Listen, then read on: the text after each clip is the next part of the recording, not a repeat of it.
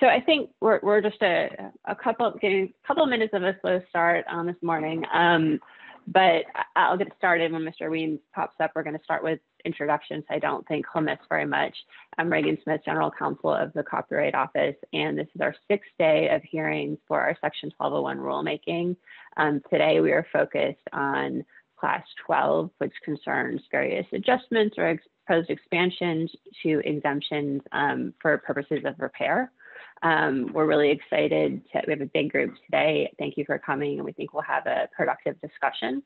So to go through logistics for those who might be new, my colleagues and I will moderate this session by posing specific questions. If you wish to respond, probably the easiest way is to use the Zoom raise hand button, and we'll try to get through to people in turn. If you're having issues, some people have been having issues, you can literally wave your hand or signal in the chat. For anyone in the audience or a panelist who has an issue, communicating in the chat or the Q&A will alert someone at the Copyright Office to reach out to you to provide technical assistance. For those who are listening and watching as an attendee, I guess this is the only session for today, but there is also a link in the chat if you wish to sign up for audience participation for tomorrow. That is the time for those who maybe didn't sign up for a specific panel, but wish to provide perhaps up to 3 minutes of their own views as to any of the proposed exemptions. And that will be concluding our hearings tomorrow. And today's event is being recorded. The video will be posted to the Copyright Office website. I think it's also being live streamed. We have a court reporter transcribing the proceedings, so please try to speak slowly and clearly. I know we're all experts in, virtual communication, so mute yourself if you're not speaking. I think before we get started, I'd like to ask those from the government to introduce themselves. So maybe Mr. Amer, Mr. Bartelt, and Mr. Greenberg from the Copyright Office. Good morning, Kevin Amer, Deputy General Counsel. Good morning, Nick Bartelt, Attorney Advisor. Good morning, Brad Greenberg, Assistant General Counsel. And Mr. Cheney, could you please introduce yourself? Sure, thank you and good morning. My name is Stacy Cheney. I'm a Senior Attorney Advisor in the Office of Chief Counsel at NTIA, Department of Commerce. So next, we're just going to do short introductions of where you are and what organization you may be representing. So I'm going to try to go alphabetically, starting with those who are here in support of the expanded exemption in some form or the other. So Ms. Burke. I'm Kathleen Burke, and I'm representing Public Knowledge. Thank you, Ms. Gagliano. Cara Gagliano, and I'm representing the Electronic Frontier Foundation. Mr. Einecker. Steve Einecker, and I'm representing Trans-State Equipment Company and Avanti Health Solutions in the medical segment. Mr. Kerwin. Robert Kerwin, General Counsel to IMERS, the International Association of Medical Equipment Remarketers and Servicers. Mr. McHarg. Good morning, Mark McHarg. I'm a farmer in Central City, Nebraska, representing American Farm Bureau. Ms. Sheehan. Carrie Sheehan, I am the head of U.S. policy at iFixit. Mr. Weems. Kyle Weens, and I am speaking on behalf of the Repair Association. And I will have those who have filed in opposition to some or all of the proposed adjustments to the exemption. So Mr. Ayers. Thank you. Good morning. My name is Michael Ayers, and I'm representing the Advanced Access Content System Licensing Administrator, LLC, usually referred to as AACSLA, and DVD CCA, DVD Copy Control Association, usually referred to as DVD CCA. Thank you. Mr. Reed. Hi, my name is Morgan Reed. I'm the president of the App Association and the executive director of the Connected Health Initiative. Mr. Rosenbaum. Hi, I'm Kevin Rosenbaum, and I'm here today representing the Alliance for Automotive Innovation. auto innovators. Thank you. And Mr. Williams. Good morning, Matthew Williams, Mitchell, Silberberg, and Knupp, representing the joint creators and copyright owners. Thank you.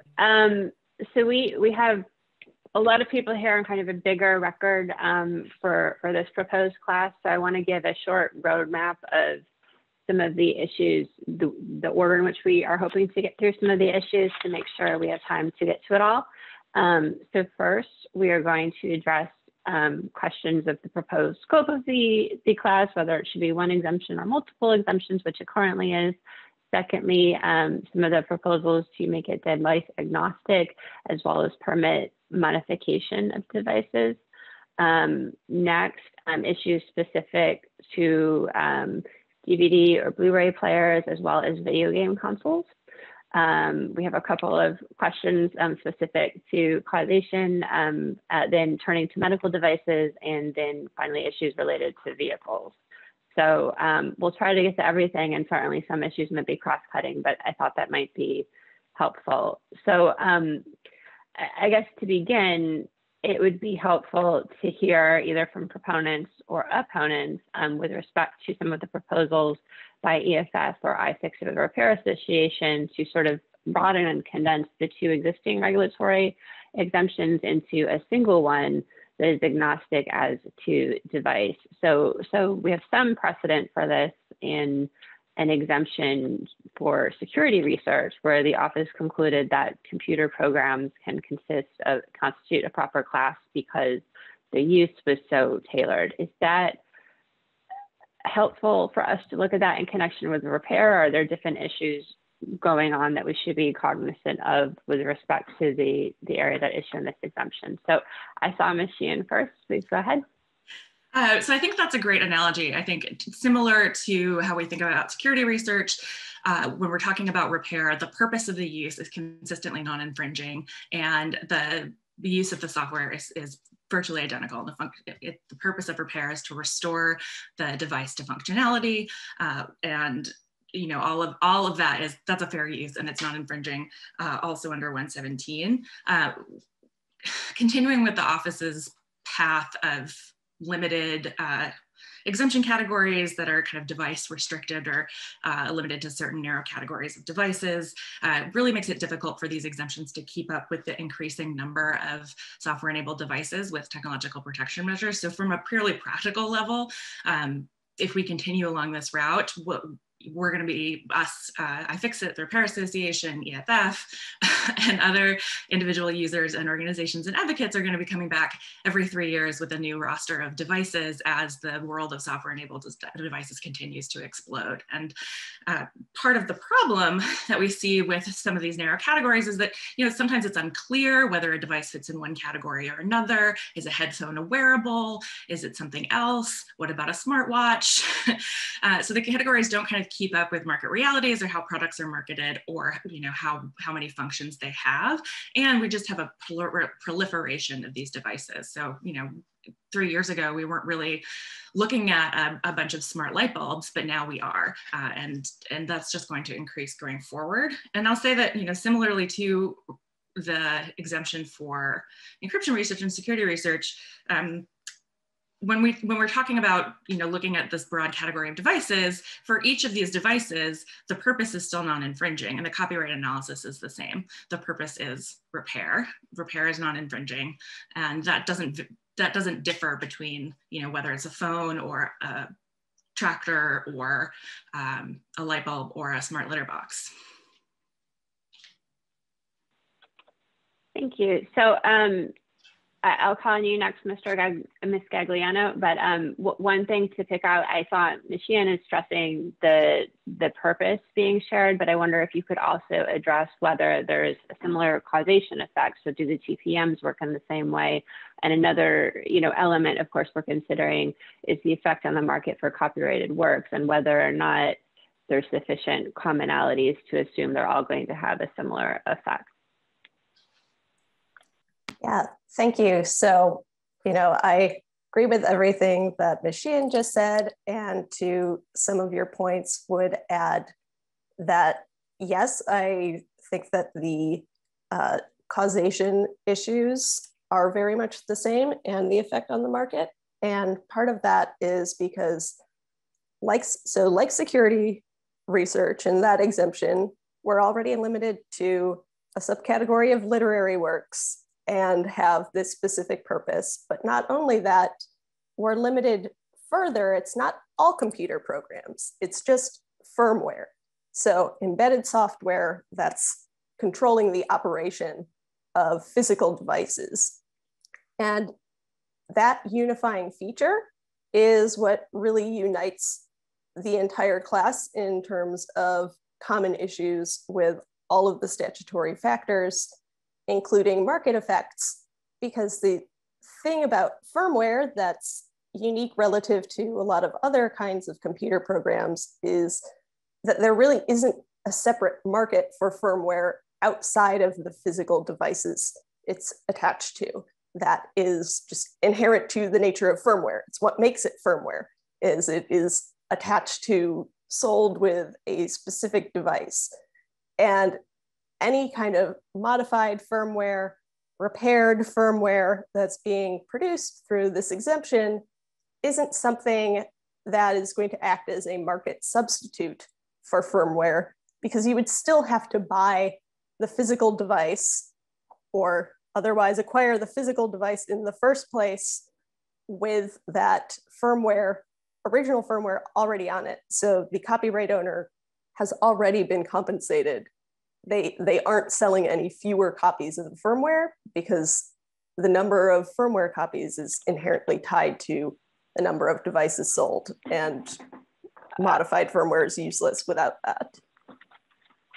Let me ask you one question, then I think I'll move on to make sure everyone has an opportunity to weigh in. You're using this word firmware, and the two exemptions now discuss computer programs that are contained in and control the functioning of a lawfully acquired law, right, which law being what's in dispute. Do you think that contained in and control the functioning, is that synonymous with firmware? Are you sort of narrowing the description a bit more? I think it is essentially synonymous, to the extent that the definition you mentioned, contained in and controlling the operation of, could be understood to be broader. That's really not what we mean. We're not talking about like apps, even if you could think in some sense, well, an app in some way controls the operation of the product, but that's not what we're talking about. We're talking about what, is the industry term of firmware or embedded software. Okay, so it sounds like you might not object to an effort to sort of clarify that to the extent, that might put Mr. Reed, for example, as the app association, give him a little bit more comfort. Is that right? Sure. Okay. So I think to keep going in order, we'll go to Mr. Weens and Mr. Williams. But Mr. Weens, I want to press and give you the same question I asked Ms. Gagliano, because I still think one area to, take the analogy to other exemptions is we similarly concluded in the unlocking class that there just weren't other examples of devices that needed to be unlocked. There were not TPMs effectively controlling access. And so that is a question we have here, whether there is the same, showing of causation or adverse effects across these categories, because if there's not TPMs, it doesn't make sense to have a regulatory proceeding and sort of, make it seem like an exemption is needed as one is not, for example. And we also want to see whether there's, other alternatives, even where there may be TPM. So can you provide a little bit more color about the other types of devices you think are not being able to be accessed, notwithstanding the current exemption? Absolutely. Great question. What I think is interesting about this is, we're talking about all of these devices, all kinds of different devices. What's sort of amusing to me technically about this is that the the software, the work that we're talking about is substantially precisely the same in all of these cases, even though they're different devices. It's Linux. Linux is the work that is being protected in almost all of these cases, whether it is a nanny cam or a smart toaster or a industrial SCADA system, they are running on Linux. And I like to call the Internet of Things the Internet of outdated Linux distributions. And what's happening is you hear about all of the kind of security problems that we have with Internet of Things. It's because these devices are outdated and not patched. And in response to all of the security vulnerabilities that have been found, manufacturers are locking these devices down. It's interesting that, like, traditionally the Copyright Office is focused on TPMs, where you have a DVD, you have copy protection put on the DVD. The copy protection is there to protect the work from being copied. In this case, it's generally there to prevent malware. And so, are there TPMs on all of these devices? There should be. If a manufacturer is doing their job, if it's a nanny cam, you don't want that stream ending up on the public internet. You want it locked down. If it's a building automation system, you don't want anyone on the internet to be able to log in and unlock the doors. You need to lock it. So I would say the default case is, yeah, there are locks. The locks are not intended to prevent the owner from accessing and modifying and unlocking a door in the building automation system. The locks are there to prevent unauthorized third parties. So if you look at the world of internet connected devices going forward, if I was designing them all, if I had my druthers, I would put locks on all of them. And I think that you will see the security best practices that there should and will continue to be locks on these devices. Is there an issue, for example, with the SCADA systems of not being able to repair them or even lawfully modify them because there's an inability to get permission? I mean, we had a specific record on that, for example, with the security research classes, that there was a need to have good faith security researchers on those types of systems. And I don't know if we have a similar record in this class of the effect of 1201 on non-infringing uses for some of these types of devices. Yeah, so one story that we mentioned on the record was a school. This is I think an elementary school, and the facilities maintenance person passed away, and he had the password to the whole system. And it turned out that this particular system, there was no way to reset that password. What you had to do was wipe out the programming for the entire system and reprogram it. Which, so I've configured some of these building systems, and when for our office, it took like a month of programming to set it up. It controls the lawn sprinklers. It controls timing on the doors who can go in and out. There's different timing settings if someone unlocks the door at 3 a.m. Different security settings to go off and otherwise. It controls the air conditioning. In a larger, like in a school, it might control a water treatment system. So it is a huge amount of work. So in that case, where you need to be able to basically break into your own system to change the password, that would, if they couldn't do that, you're talking about like probably not the kind of repair that could happen in a weekend. It might take a professional or someone really good at this a week to go in and reprogram everything. So the ability to circumvent that would be very, very important. Another example that's personal to me, we have a building automation system that only supports 99 key cards, and we have more than 99 people. We need to change it. Do you know why it only supports 99 key cards? Is that part of the license? No, there's no way to pay more. The company just doesn't support it. I think it was an artificial limit put in by some software engineer. I want to find that person and smack them upside the head because it's very frustrating. But it's a limit, and I've asked. There's no amount of money that we can pay to change it. And another thing that I would mention, because we're talking about sort of third parties, you sort of have the branded folks, the folks who maybe have been trained by manufacturers to come in and do some of this work. We've had extensive experience with a lot of these folks and have had repair problems with our building automation system that the trained service technician from the factory can't figure out. They've been out a dozen times and can't figure out problems. And just to make sure I run down your example that you provided of the school, you can't call someone and say, the guy who had the password is left, can you reset it? Because I think that's, something we find ourselves having to do with a variety of technology now. Right. In this case, the system just wasn't designed that way. And I think that you will find that is fairly common. A lot of these, I mean, particularly we're kind of in the early days of all of these technologies. A lot of them are relatively primitive. And so in this case, the software just didn't have that feature. And so the factory technician is going to come out and say, your option is to wipe all the settings or cough up the password. Okay, thank you. So I know you talked for a little bit, Mr. Williams, you've had your hand up for a while. So, you know, please feel free to comment on the past speakers or the issues, I suppose. Yeah, thank you.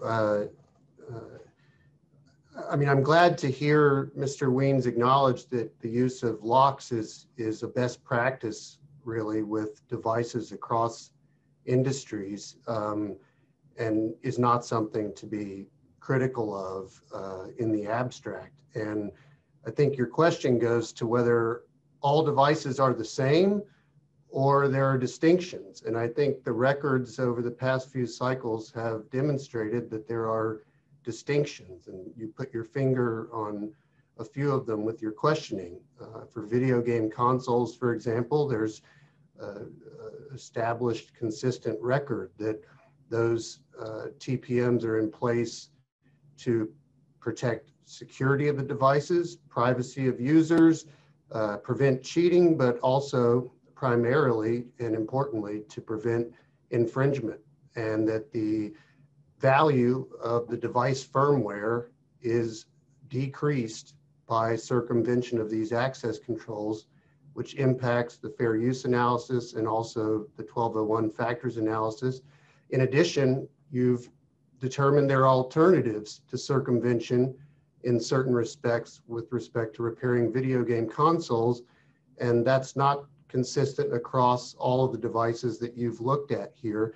And I think Mr. Weems' examples just show you the wide variety of questions that can come up when you go from one device to the other device or to a system. Your question was quite good about, is that a license? Could you pay more for 200 users instead of 99 users? The answer may be very different for different situations. And so just focusing on the video game console space, I don't think there's anything in the record to deviate from prior decisions. And I think you've been wise to go at least device by device in terms of categories. I mean, you haven't been, you know, myopically focused on individual devices, but you have acknowledged that there are distinctions between categories of devices, and those distinctions can have a lot of import, whether it's under 117 or 107 or alternatives to circumvention. And so I think that's been the right approach. And I don't see it as analogous to security research.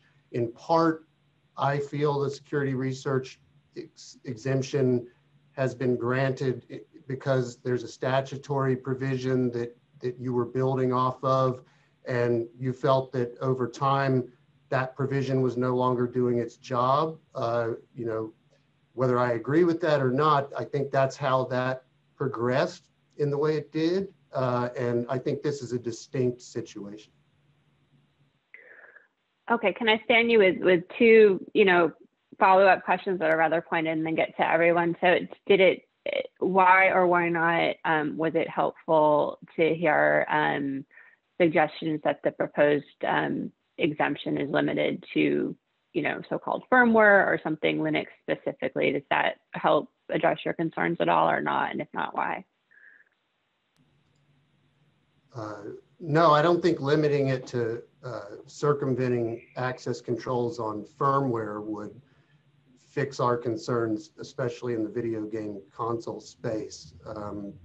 When you circumvent those access controls, you undermine the security scheme that's in place to do a lot of different jobs, but importantly, protect the copyright integrity of the system. And so that would not fix our concern there. Perhaps if you're in another space, printers or, you know, litter boxes, maybe the firmware doesn't have any other copyright purpose, but I think you've been right to acknowledge in the past that in video game consoles it does. Okay, thank you. Mr. Rosenbaum? Thank you very much. I know we're going to get to vehicles in a different segment, but I just wanted to, make the point, sort of following on Matt's point, that there are, distinctions, particularly with the automobile industry. My comments address only that industry. I don't have any. We don't have any position on any other devices here. But just for example, there's no evidence that users of automobiles are having any difficulty getting their automobiles repaired. There's a thriving aftermarket going on. 70% of post-warranty repair work is done by independent repair shops. There's of course the MOU under which auto manufacturers are required to provide automobile owners and independent repair shops with the same repair and diagnostic information and tools, that are provided to franchise dealers. And then, of course, the other distinction is the auto industry is very highly regulated, and there are, the access controls, also protect software that relates to safety and environmental regulations. And those are critical, which the office recognized in its implementation, in its promulgation of the existing exemption.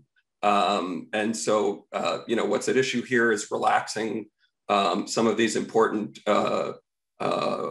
restrictions on the existing exemption. So I just wanted to point out that, there are some real distinctions here with the auto industry.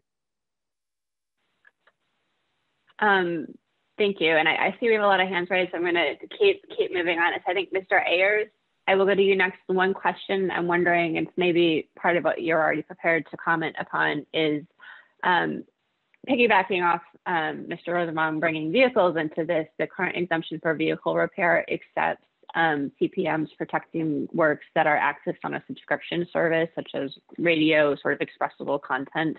And that's an approach the office has taken to some exemptions, including also saying that circumvention, for example, in the jailbreaking context of audio speakers, cannot be accomplished for the purpose of gaining access to other copyrighted works. And so I think hearing, sort of anticipating what you might be saying, and also listening to what Mr. Williams said, is that an approach that is useful for the office to consider to sort of carve out the video game consoles or DVD or Blu-ray players, or things where the TPM's circumvention is, if the record shows, it will be more likely to have an adverse effect on the unlawful distribution of copyrighted works and perhaps, the nanny cam. Thank you. Well, certainly to the extent there's an inclination to grant the requested expansions to the exception or to exemption, it's better to have limits than no limits. And the concern of my clients is geared towards those devices with optical disc drives that play back expressive content like DVDs and Blu-rays, so including game consoles. So certainly, if we are would still continue to maintain our position, but to the extent that there's an inclination to go that way, carving out those devices certainly relieves the pressure to a certain extent on my clients. And I would just note that a couple of other issues that have come up in the comments we've talked about that we've had today. One is, while we keep calling this a repair exemption, a number of the examples in the conversation today and in the comments received so far have actually gone well beyond repair and have included modification of devices beyond their original functionality. And one of the concerns that we would have would be the extent to which a repair is then geared towards changing the functionality of a device which uses AACS or CSS to circumvent those technologies and present pirated content in a manner in which it's not authorized. I would also note that there was also the comment I thought was a very salient one, that locks are not always bad, as has already been said, and that certainly to a large extent the protections on firmware and devices are often to protect the users of those devices against intrusions by malicious third parties, and that's certainly a good thing. But also to piggyback a little bit on other comments that have been made, there are other purposes for the firmware. And so there are, for instance, in the context of DVD and Blu-ray, the firmware is used to protect the decryption, cryptographic values and device keys and certificates that are used to render the device a good citizen in the entertainment content world, making sure that it's a secure platform that's available for a content owner to release high value content in that format. And to the extent that the ability of the device to protect those cryptographic values is rendered less effective, it reduces the attractiveness of the formats to content owners. Okay, thank you, Mr. Ayers. So I'm going to try to get through everyone who hasn't spoken yet, but then go back to you, Ms. Yan and Ms. Gagliano. I understand there's probably that you wish to respond to. So Ms. Burke, can we piggyback on what Mr. Ayers brought up, which is modification, and what are your thoughts? You can comment on what some of the prior commenters have said, but with respect to video game consoles in particular, do you see a need for modification? I'm not sure I'm not sure if that's part of what public knowledge is supporting with respect to video game consoles for this exemption. Yeah, so with respect to modification, to the extent that you might need to modify the software in order to like repair or relock the optical drive once it comes, like once you change it out, I think that modification would be potentially necessary depending on what the anti-circumvention technology ends up doing. I know, like as an analogy, there are sometimes when you might need to reprogram, like in like the software, like what the function of a button is. And so that might require modification, but in terms of like modification for a functional purpose, not modification to allow you to play pirated DVDs. And I just want to address that concern there, that somehow allowing these changing out the optical drive and being able to repair that optical drive is going to jeopardize the security of the whole system. The lock that pairs an optical drive to the motherboard exists on the daughterboard connection between the two devices. And it's my understanding that unlocking that so that you can pair a new optical drive is not going to then jeopardize the whole ecosystem of the video game console and its security protocols. So I think that that's something that's particularly relevant here, since this idea that all of a sudden changing out an optical drive is going to make it easier to pirate content, it just doesn't seem like that works within the realities of how these systems are constructed. Thank you. Mr. Reed? Hopefully your cat is get out of the way. I think there are a couple of things. I want to actually note, I agree with Kyle Wiens. I thought his use of the concept of unpatched Linux is great. And I just think about the Grub bootloader and the problems we have there. But it actually points to the problem, Reagan, that you hit on exactly, which is any tools that you build to go against the TPMs open up a case for infringement that's pretty significant. You asked a great question, which is if that house software or that building software uses as part of its marketing, pay this much for 99 users, pay this much for 200. In Mr. Wiens' example, there wasn't that option, but the tools have to be created in a way that would make access to it. All of the software that my members are making now, we're doing a lot of products that are essentially by the SIP. Right? You right size your product, you right size the price of your product. If the TPMs can be violated and tools are widely available that allow that to be broken through, then of course the other modifications that can be made are, well, I don't want to pay for 200 licenses. I'll buy one for one license and I'll use TPM breaking tools to increase that number to 99. Our entire app ecosystem business model essentially exists on these concepts of right sizing, an in-app purchase, a purchase that you make to get exactly what you want and not pay more for it. The TPMs that are in place, as he noted, for safety and security, also secure the framework that allow for the appropriate licensing and right sizing of the products. I think the one other comment that goes along with it, though, on the comment we just heard about the daughter board and where the technology exists is valid, but at its core, she's essentially saying, hey guys, you need to rewrite your software. If you're not doing it this way, then you as an industry need to change the way you behave. And I don't think that meets the test that the Copyright Office is setting. Those of us who are writing the products should not be forced to modify our software to meet this change that they want. So the fact that in some cases the connection is on the daughter board or on the physical device may be something that software refers to when checking other things. So the request here is not just, we'd like to hack it ourselves. Her point was, well, you can make this really easy change to your software, and if you do that, then there won't be a problem. That's a bar that the Copyright Office shouldn't be making, shouldn't be telling us to change our software in order to accommodate someone else's ability to break into it.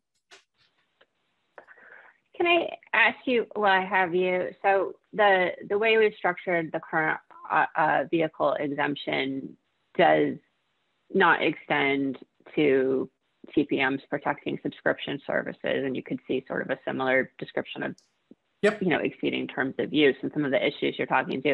Is that a helpful way we can think about these Internet of Things, software embedded devices, or is there a technological reason to suspect that enabling repair to the original estate is a great question. Somehow, yeah, so I'll give an example. One of the problems that we're running into right now is, and this gets into TPMs, is we can't actually avoid piracy by giving our products away for free. So to your question about can you isolate it into these camps because, well, a TPM that's strictly for this use is bad.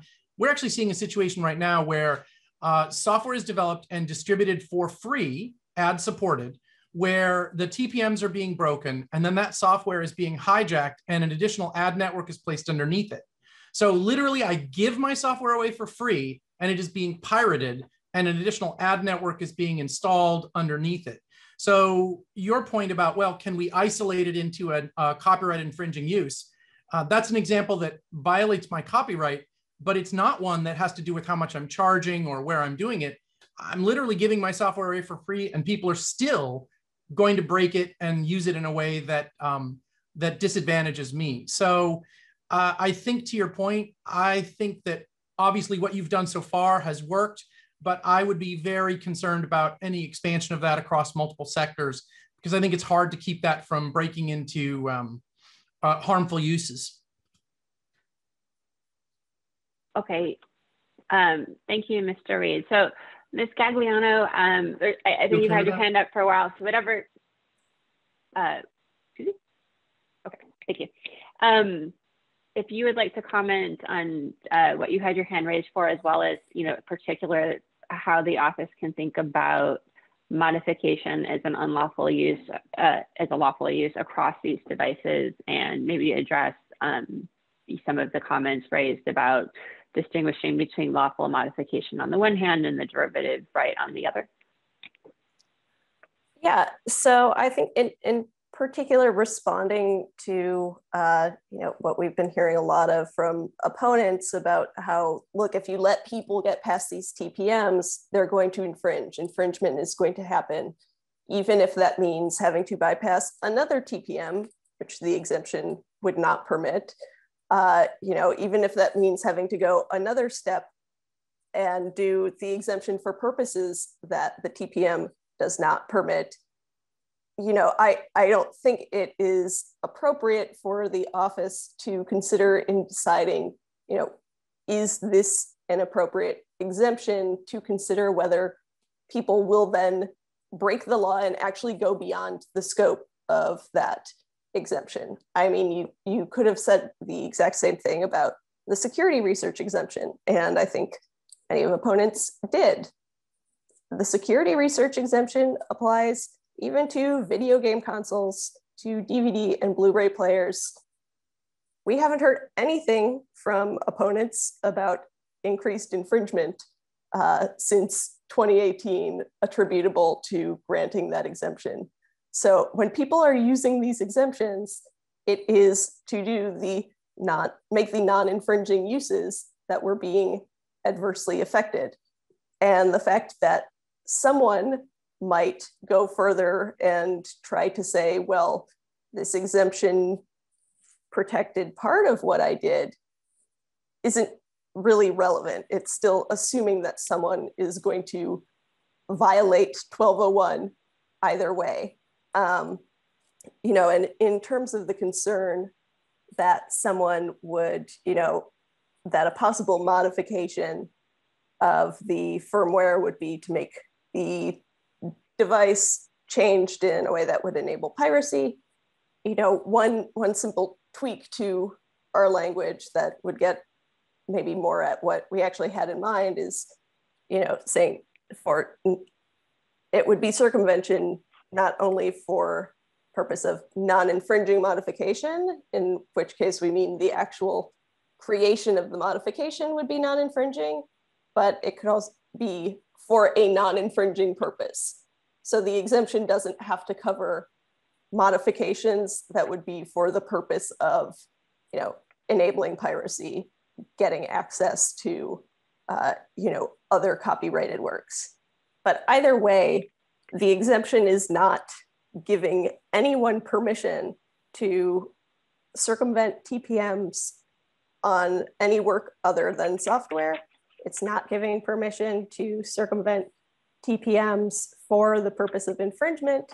And, you know, we have heard the same argument in every rulemaking cycle against many of the exemptions that have already been granted, like all the jailbreaking exemptions, the past exemptions for vehicles, last year's the exemption for repair of certain consumer devices and home appliances. Every time opponents say, this is going to make everyone infringe, there's still absolutely no evidence of that. And I think the absence of that evidence is a form of evidence itself. Thank you. I'm going to try to just keep our comments a little bit shorter if we can going forward to make sure we have time to get through everything. Ms. Sheehan, did you want to speak to the question of lawful modification? I know the office has had some hesitancy in the past to conclude that that's the right defining you know, phrase for that with level of specificity. It would be welcome your thoughts. Absolutely. Do you mind if I also address a couple of your earlier questions? So I'll start with your first question about the causation issue. So your question about whether there are TPMs in every software-enabled device and to the extent that those obstruct repair. And I would say that if there's not a TPM in a device, it's not part of this conversation about the exemption. So the exemption, the scope of the exemption is only for circumvention of TPMs that exist in a software-enabled device and that obstruct repair, right? So the fact that some devices might not have TPMs, the fact that those devices exist doesn't obviate the need for circumvention where TPMs do obstruct repair. So first question. Second, I'd like to address what some of the other panelists have talked about in terms of devices that play back AV or expressive content. And I'll say that this, as Ms. Gagliano very correctly identified, that the subject of this exemption is the software. It's the embedded software in the device. It is the firmware. It is not the copy controls on the content, and it is not the TPMs that protect that content from infringement. Furthermore, repair of devices that play lawfully acquired copies of expressive content increases the accessibility to both the functionality of the software and the lawful performance of those lawfully acquired works. And the only purpose for the circumvention that is acknowledged and permitted within the exemption is for repair. So an exemption like this would, as Ms. Burke, as Ms. Gagliano said, would not authorize circumvention for the purposes of piracy, so on and so forth. And I think that the office itself has acknowledged that in the 2018 recommendation when it addressed expressive content on vehicle infotainment and telematics systems, and said that the concerns about piracy in those contexts related primarily to abuses of circumvention that are outside the scope of the proposed exemption. And I would say that's true here as well. In terms of alternatives, Mr. Williams raised the specter of alternatives to circumvention. And I'll say that the existence of alternatives to circumvention is not fatal to prior exemptions and shouldn't be fatal here. The office granted the motorized land vehicle exemption with that, despite the existence of other alternatives. And we know that those alternatives often prove inadequate. That's fully documented in our record. But I'll also say that in Chamberlain, the Federal Circuit decided that Section 1201 did not grant copyright holders another exclusive right. It only protected the exclusive rights that they already had under 106. And so the Section 1201 does not give copyright holders the right to control the market for repair services and the right to require that you use their own branded repair services. To deny an exemption on the basis of the existence of those manufacturer branded alternatives would be to grant a new right, would be a grant a new right to exercise anti-competitive practices and control an entire market.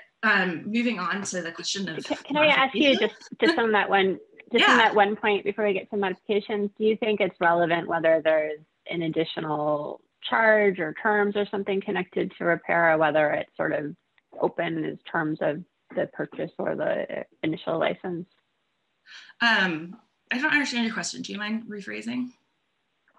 Well, I guess you've said you've expressed concern about a branded repair market, and I guess we're looking at this through the 1201 lens of whether there's an adverse effect created by TPM. So do you think it's relevant whether there's conditions imposed upon the manufacturer provided repair, or it doesn't matter?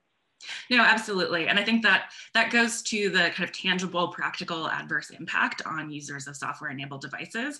And that, you know, in our experience, we talk to repair shops. We're kind of deep into the repair industry over at iFixit and the Repair Association.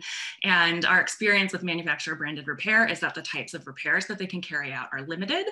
Meaning, you know, if I take a certain device, if I take a tractor to the John Deere dealership, they can only do certain repairs. If I take my my iPhone to an Apple authorized repair provider or an Apple IRP provider, they can only do simple basic repairs before they either encourage me to buy a new device or have to send it back to Apple.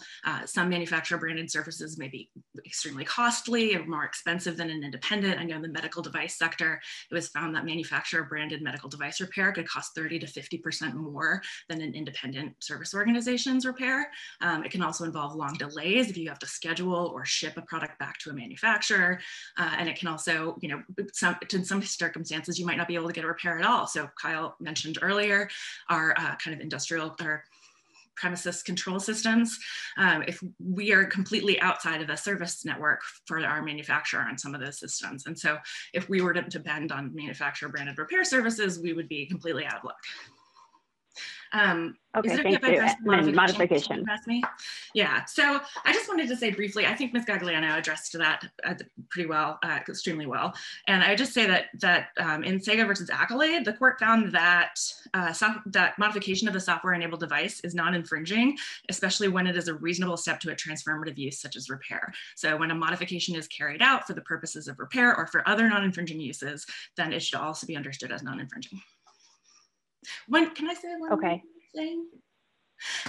Just one more quick, I'll be quick, I promise. Extremely limited, because I do see a lot of hands raised. We've got to move on. Okay, I just wanted to respond really briefly to both Mr. Williams and Mr. Reed's comments about the necessity of TPMs to prevent cheating, to protect privacy, or to protect the safety and emissions. And I would say that absolutely none of those things are part of the Copyright Office's very copyright-based inquiry on whether a 1201 exemption should be granted. And I'd actually be interested to know whether the clients that Mr. Williams and Mr. Reed represent are actually using 1201 to go after people for cheating or violating emission controls or violating a user's privacy, because I'm unaware of any cases like that. Okay, thank you. Mr. McCarg? Well, thank you. I just want to remind people that I am a farmer. I'm not an attorney, so this is a very interesting conversation to me. You know, on our farm, one of the things that we're really concerned about, someone mentioned the use of tools. And as our ag equipment gets more complicated every day, it seems like, there's an increasing need to have users, or I'd say third-party experts, develop a tool that can work on my tractor. I know there's difficulties in our area anyway, that the dealerships or the authorized dealerships say they will provide tools, but they're really not the tools to the extent that we can come in and actually fix our equipment back to actually operating state. And so I just wanted to say that that was one of the things that we're concerned about in the ag sector. The other thing is there was conversation about modification. It may not quite fit into this category, but we are clear at American Farm Bureau that if there's modification that involves environmental or safety issues, I think we have to be very careful when we start going down that route. If we're talking about things that we can improve potentially, but we have to be very careful when it gets into environmental and safety issues. Thank you. I appreciate your thoughts. So I think the next person who had their hand raised is Mr. Ayers, but given our time, I'm also going to shift some of the questioning to my colleague, Mr. Amer, so that we can, wrap up modification discussions, but segue into some of the device-specific categories of the media players or the video game console. So I don't know, Mr. Amer, if you wanted to pose any additional question, but I do think it is Mr. Ayers' turn to respond. Yes, well, actually, my first question was going to be about DVD players anyway. So maybe Mr. Ayers, you could speak to this. So I wanted to sort of make sure I understand what seems to be kind of a factual dispute potentially about what the TPMs protecting firmware and DVD players controls access to. So I know that the proponents have said that their proposed exemption would apply only to software that controls the operation of the device and would not permit circumvention of separate TPMs that protect access to DRM protected media. Now you've talked today, earlier on, you talked about, I think, the cryptographic values that exist in DVD players. And I think you said something about if those are altered, that makes the device sort of a less attractive platform for manufacturers. Could you sort of elaborate and explain a little more clear, explain sort of what these cryptographic values protect and what they don't protect? Sure, thank you. So the concept with content protection technology in consumer electronics devices in the entertainment content space is that the content owner and the device manufacturer are both engaged in an ecosystem where the content owner is sufficiently trustful, finds the target device sufficiently trustworthy that that the content owner will release its high value content in the format played by that device.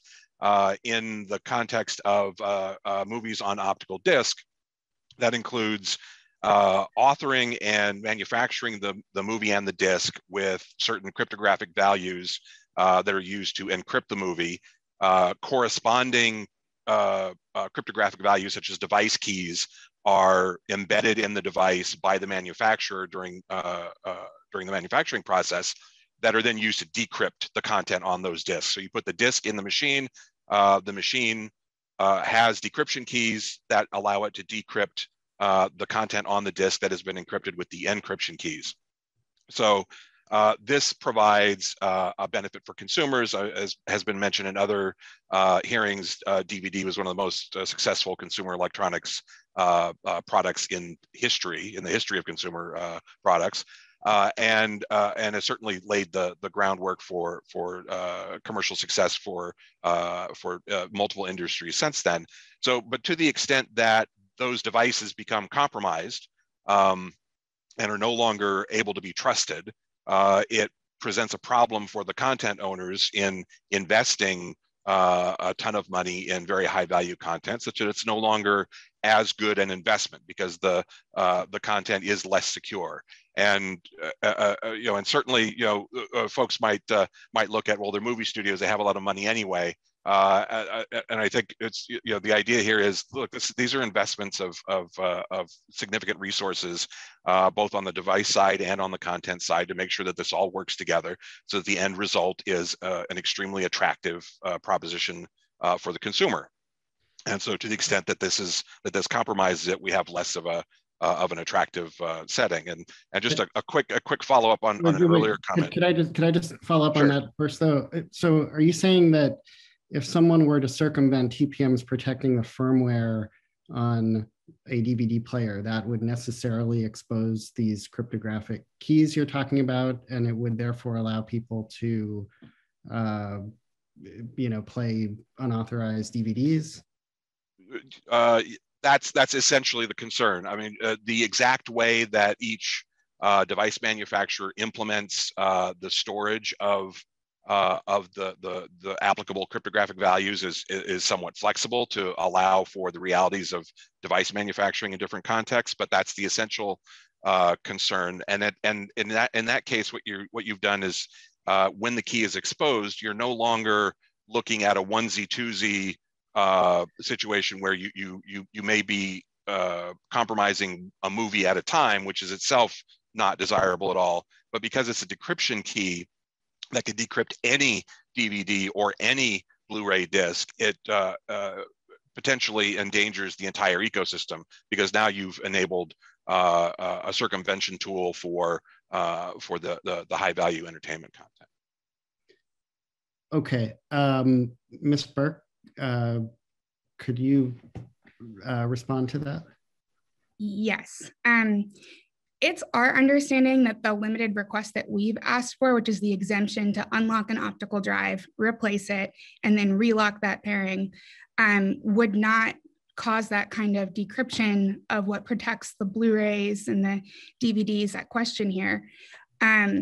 Rather, I think it's important to note that this TPM that locks and pairs an optical drive to the rest of the video game console is unique to these optical drive driven video game consoles. Other devices that have optical drives don't necessarily have these same locks. So if you wanted to replace your optical drive in your computer, you could go get a new optical drive, put it in your computer, and plug it in and change it out pretty simply without having to circumvent this kind of TPM.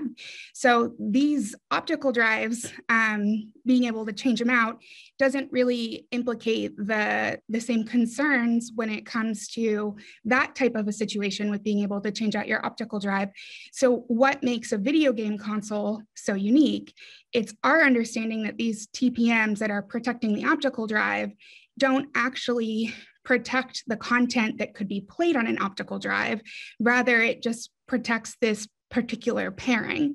And so the TPMs that need to be circumvented here, they're really just protecting or preventing people from being able to repair an optical drive, which is, a harm to consumers, because optical drives are the most frequent thing to fail in a video game console. Replacing one is fairly cheap, as opposed to having to purchase a whole new device.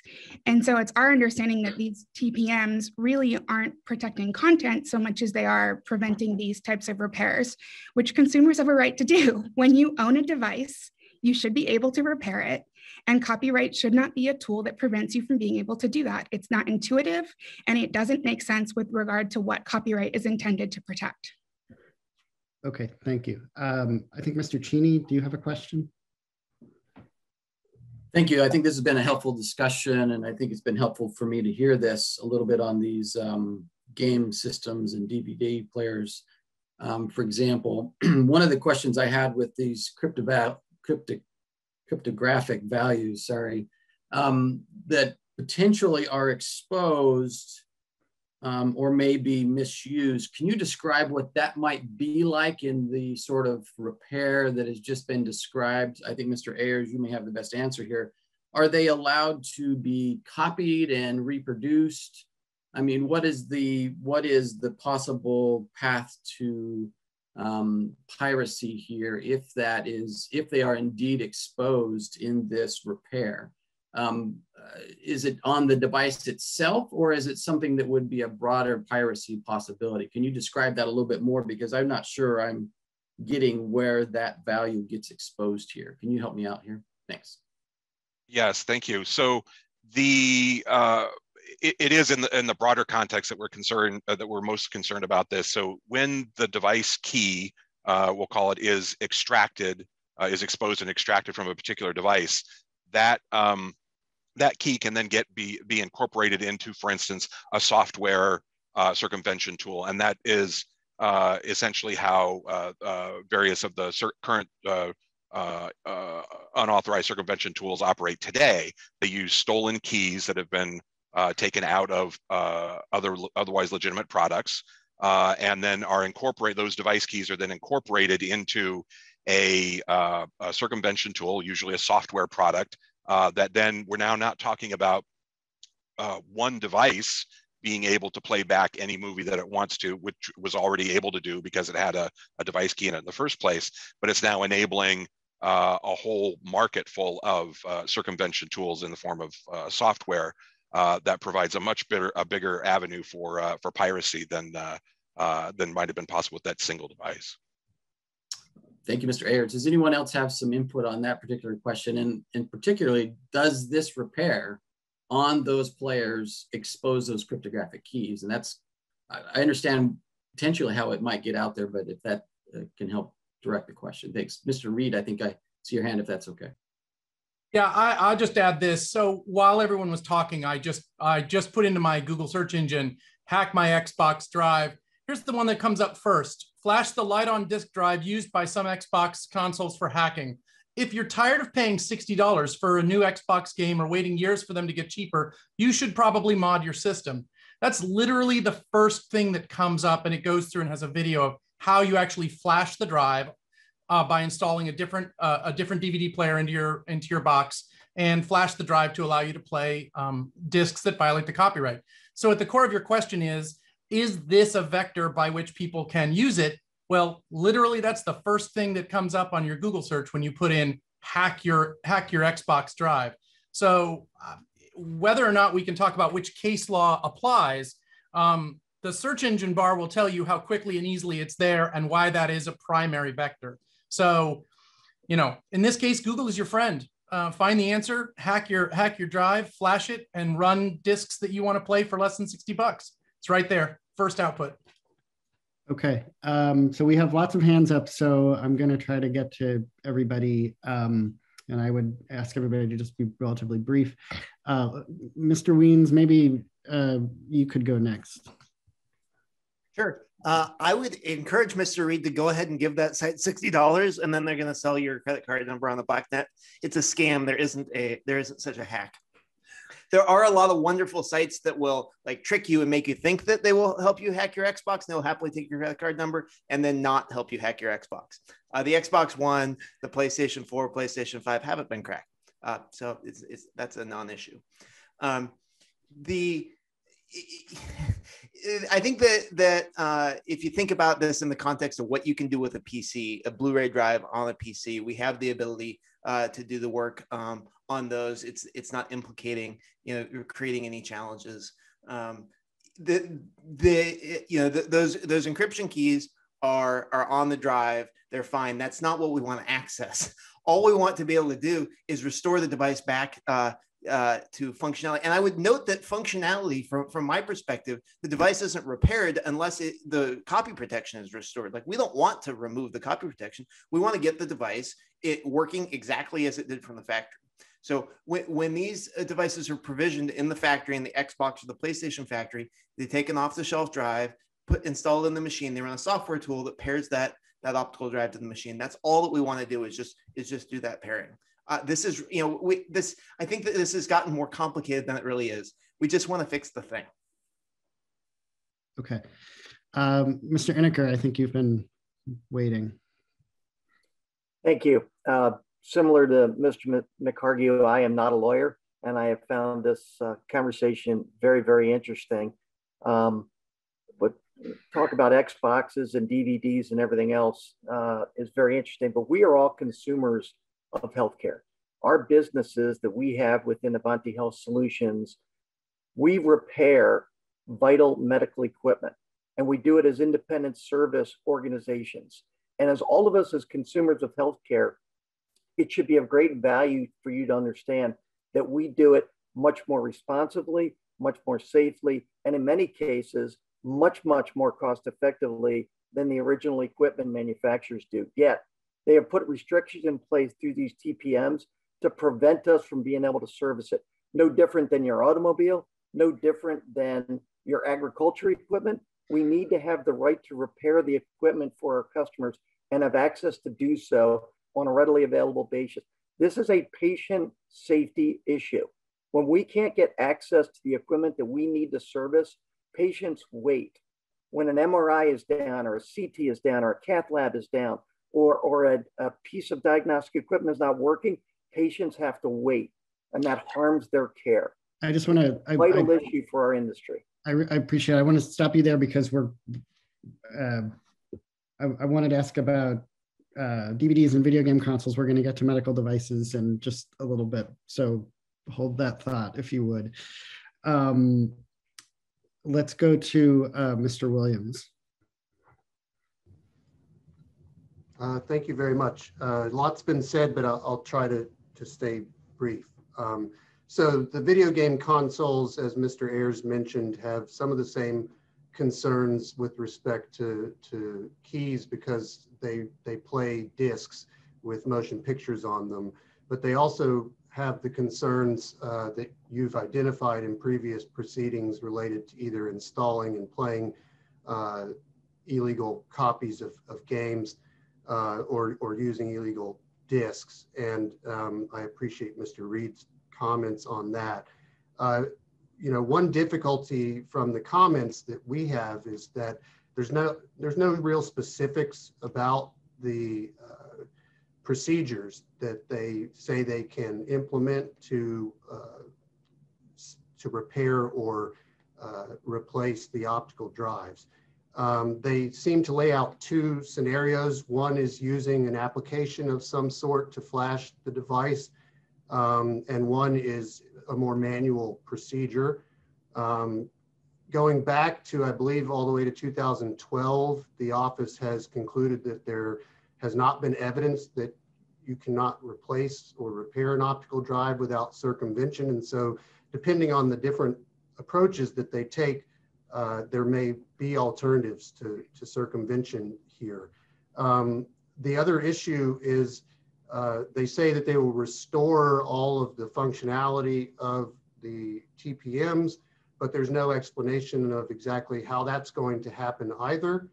And my understanding is that this is of concern to the console manufacturers, not only whether they can actually restore the functionality to its original state, but also that the use of an application to open up the system for the purpose of replacing or repairing the optical disk drive could lead to the use of unauthorized applications or disks.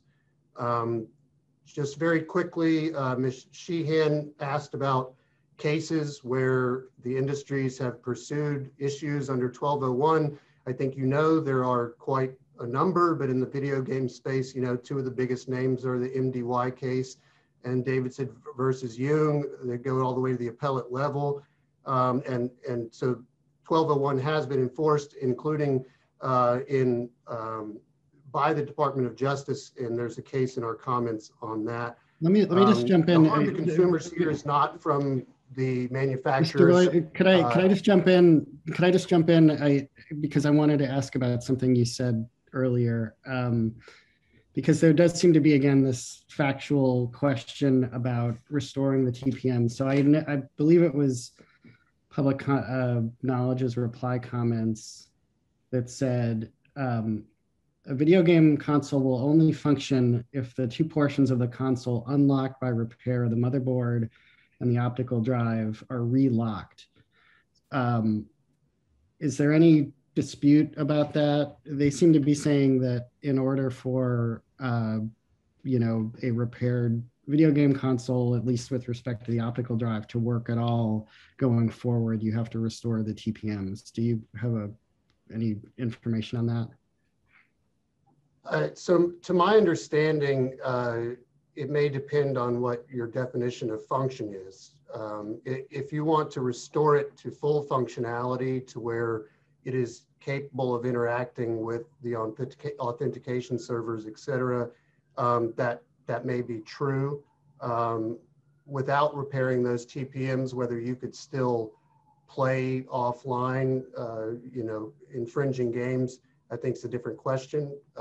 If you gave me a post-hearing letter on that, I could probably give you more specifics, and it may be different from console to console, the exact answer, but that's my understanding. Okay. Ms. Gagliano, I think you've been waiting. Yeah, I just wanted to respond to a point Mr. Ayers was making about the DVD and Blu-ray context, saying that, even if the exemption itself doesn't permit piracy, within its scope, that the movie studios, the content providers, just knowing that people are allowed to circumvent the TPM and that would make the system less secure, would be less willing to license their content for release on DVD and Blu-ray, which is a little confusing to me, because I think we all know DVD CCA and AACSLA even brought up in their opposition comments DCSS, the still widely available program for decrypting DVDs. And since at least 2007, the encryption keys for Blu-ray decryption keys for Blu-ray encryption have also been out there, widely publicly available. It's may not be legal to distribute and use these, but it also would not be legal to, be bypassing the content protection TPMs under the proposed exemption. And I have not seen or heard any evidence that since those keys have become publicly available through various means, that there actually has been any decrease in content providers' willingness to license their works for release on DVD and Blu-ray. So I just don't think that point really seems to hold up based on what we know from the real world. Mr. Ayers, your response? Thank you very much. And actually, part of why I had my hand up was to address the earlier comment that was made that there's no evidence of increased piracy. I would note that specifically in the game console space, one of the most popular platforms for the playback of unauthorized content is an application that's a direct descendant of early efforts to hack and modify the Xbox console. And similar to the Google search we were introduced to a little earlier in the conversation, a similar search regarding this product will yield the result that yes, the distribution of the playback platform itself will make comments about not pirating content. However, every single reference you find in association with that platform in a Google search talks about getting free movies and TV. And so we see the technical compliance effort versus the real world in that case. And to address the more recent comment about what action has been taken, actually action has been taken. And while certainly my clients are not ones to seek the limelight and do perp walks, for instance, in cases like this, there are certainly efforts that are taken. A successful content protection effort involves technical elements as well as legal elements, and my clients have pursued both in a number of cases. And so, and then to look at the content industry as because it still continues to release Blu-rays, as therefore it must not be a problem, I think is a gross oversimplification of how the market works in this case, and the realities of content distribution. Mr. Wiens? I just wanted to make myself available if you have additional technical questions on how where the encryption keys are stored and how that works. Well, do you have any information that you could offer on this question of the need to relock video game consoles if you're repairing the optical drive? Yeah, the game console would not work to play off-the-shelf games unless you restore the TPM, unless you restore its ability to have those keys and have that communication, right? Because if I buy Call of Duty, it's encrypted. So that's all we want to do is keep it in place. And I think that the point that these keys have, the Blu-ray keys have already been leaked is poignant, because we're talking about not allowing people to get in and access something. Well, that secret is already out there. All the criminals are doing the criminal activity. What we're saying is we just want to be able to do the legal activity. And I would say, like, the market harm here is real. I have a entire shelf full of about 100 PS5 or PS4 optical drives and main boards, and we have to sell those together. So I have to take a main board and an optical drive, sell it as an expensive part. We are completely supply constrained. The number of people out there that can fix their game consoles is completely limited to the number of game consoles that end up at recyclers, that then those two pieces together both work and we can get out there. So it's like there are maybe hundreds of people a quarter that can fix their own game consoles, when in the market there are millions of people that potentially have these problems. So this is a very real and kind of dire problem. Every time I talk with a repair professional, I mention the game console thing, they just get sad. Okay, thank you. Let's go to Ms. Sheehan and Ms. Burke quickly, and then I think we'll move to another question. So I just wanted to endorse what Ms. Gagliano and Mr. Wiens had said. On one side of the scale, it's a little bit late for hand-wringing over access to decryption keys. As Ms. Gagliano and Mr. Wiens said, the horse is kind of out the barn door with that. They're widely available, and restricting people from being able to repair their consoles isn't going to protect them anymore. I think one thing to note, to recognize there, is that, you know, people who are going to infringe copyright deliberately or who are going to hack their consoles in order to infringe copyright are already doing that. They're not waiting for a 1201 repair exemption to be able to do that. The lack of a repair exemption to 1201 only really impacts people who are interested in doing the lawful activity of repair.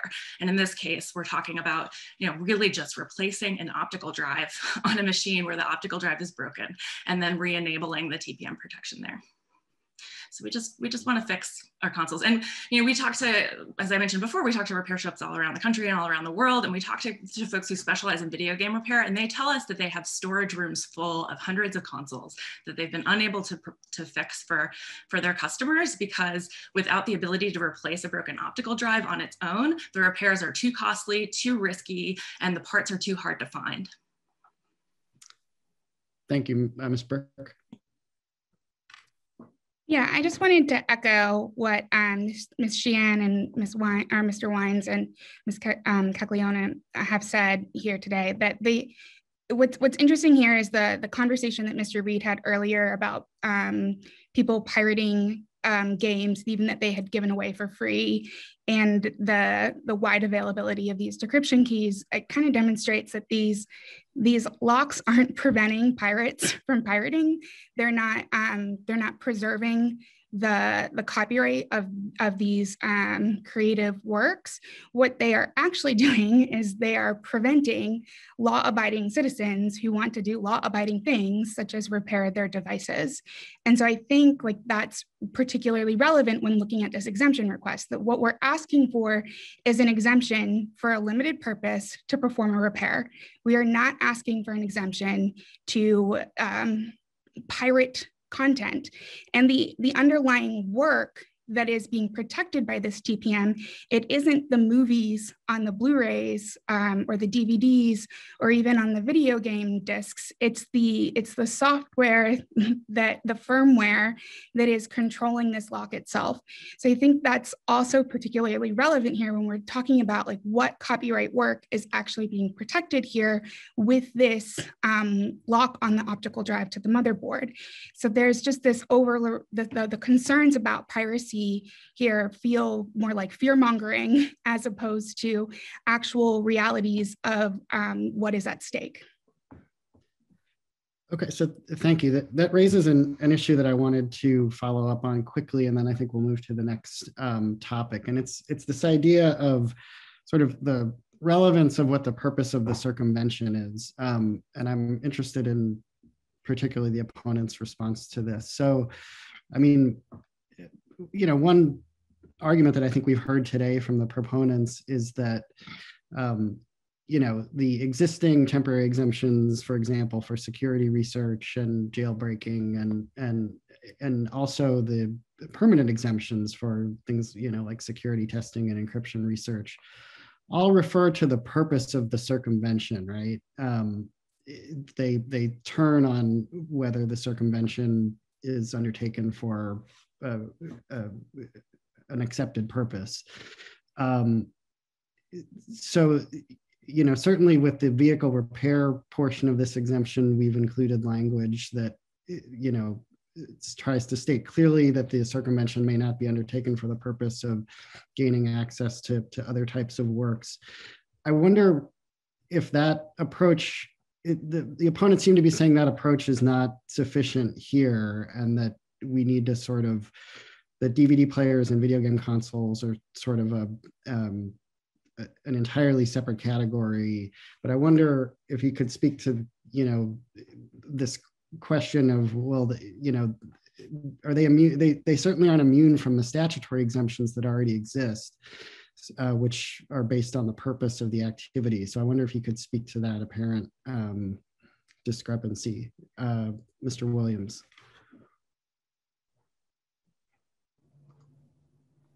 Yeah, thank you. And I'll just say quickly, some of the comments made it sound like video game consoles can't be repaired at all ever, and that's just not true. If you take a look at our comments, you'll see that there's still warranty repair and post-warranty repair available for consoles. On this question of the limiting language that you mentioned, I mean, of course, that language is helpful to an extent, and we prefer exemptions that have it, but it doesn't really solve the problem. And I think if you look back at the records on video game consoles specifically, there's been a lot of evidence that jailbreaking a console almost inevitably leads to piracy, that infringement is the #1 reason to open up a console. And so just saying in an exemption that it doesn't apply unless, as long as no one intends at the time to access content illegally, that's very difficult to police, #1. And #2, there's all kinds of questions about timing. So when you put that language in there, if someone makes a repair, say, and then a year later they start using it for infringement, how does that work? So the language, while helpful and while I appreciate your efforts to try to rein in some of these exemptions, it really doesn't address our overall big picture concerns that the 1201 statute really sets a marketplace expectation for typical consumers. And when you alter that underlying marketplace expectation, bad things tend to happen, even if you've got language of that sort in the exemption itself. Okay, thank you. I want to, Mr. Ayers, give you a chance to respond to, and then I do, just in the interest of time, want to move to the next topic. I think we've had some comments on this point before, so I think we'd like to wrap it up after. Oh, Mr. Ayers, did you no longer? No, I'm sorry. I was just removing my hand, and it's still up. Okay. It's still up. Sorry. So let's go to you, and then we'll go to the next topic. Thank you, and I'll be very brief. Just to note that again, limitations are better than no limitations in this context, and certainly if there's an inclination to grant the requests, properly bounding them is important. But I would note that again, we've got multiple situations where the word repair has been used in relation to activities which are arguably modifications or expanding the functionality of devices. Also a little bit concerned about restoring a device to its original condition. Does that include if the device had a revoked device key because it's been inappropriately used? Does that mean restoring that device with an unauthorized device key that's been retrieved from another source. And again, to note that the difference between other contexts and the optical disk drive context here is that we've already seen for years now the proliferation of piracy that occurs, and again, noting specifically in the game console space that the most used and popular platform today for modifying, playing unauthorized content is a direct result of original efforts to hack and modify the Xbox. Thank you. And I see that we do have a couple of other hands up, but and so you can potentially incorporate your answers here into the next questions, but I'd like to turn it over to my colleague, Mr. Bartel, to ask about some other types of devices. Thanks. Hi, everyone. I am following up on some of what Ms. Smith alluded to earlier about questions concerning causation. In the 2018 rulemaking, there were some device types that in the recommendation that the office issued or the acting register issued, we had found that there was an insufficient causal link. So I wanted to probe a little bit about maybe what's changed since the 2018 rulemaking and see if there's an additional record supporting the causation as it relates to these devices. The first one I'd mention is a category that we refer to as consumables. There we found that the prohibition against circumvention was not clear from the record whether the prohibition against TPMs was causing adverse effects on non-infringing activities relating to replacement cartridges for ink, coffee, litter boxes. I think we had a few other examples. I believe this came up primarily in the EFF submission. So I'd like to first, I guess, direct my question to Ms. Gagliano, whether there's an additional record in this rulemaking that you can point to that shows a causal link between the TPMs inhibiting repair activities as it relates to these devices that use consumables. And then maybe after that, I can turn to you, Ms. Burke, and see if you have additional comments. Ms. Gagliano? Sure, yeah, if you look at our initial long form comment, I'd say that both the cat genie, cat litter box example that you mentioned and the printer example both go to consumables. And, you know, as opposed to last time, you know, my understanding then was that the office was not saying so much, you know, well, that's not enough examples, as it was, you didn't give us enough detail about what the TPMs are, whether they actually are access controls, you know, how the circumventions would work, and, you know, what's the full fair use analysis, statutory analysis. So this time we have given you all of that in perhaps excruciating detail. So I think if you look there, you'll see, you know, for both of those examples and for printers, you know, it's not just one printer, but we discuss multiple kinds, including HP, I believe also Lexmark and a couple others that are using TPMs, and we discuss in more detail what those TPMs are, how they are actually access controls, and how they are actually 1201 adversely affects modifications that people want to be able to make. Thank you, Ms. Burke. I'm not sure if your comments are specific to these causation issues, but and as far as to the changed circumstances question, well, first, as a matter of just, I know opposition replies to our comments with regard to the video game console had suggested that we should be barred from bringing such a petition because it had been denied in the past. And as a matter of course, I want to point out that there are no pseudo standing kind of threshold issues at play with regard to this 1201 hearing. It's not in the statute, it's not in the legislative intent. And so I just think as a matter of course that's, it's just not in keeping with what this hearing is about. Congress intended for these reviews to happen every 3 years because it understood that technology changes quickly, and the context and circumstances of our understanding of when an exemption might be necessary could change with those times.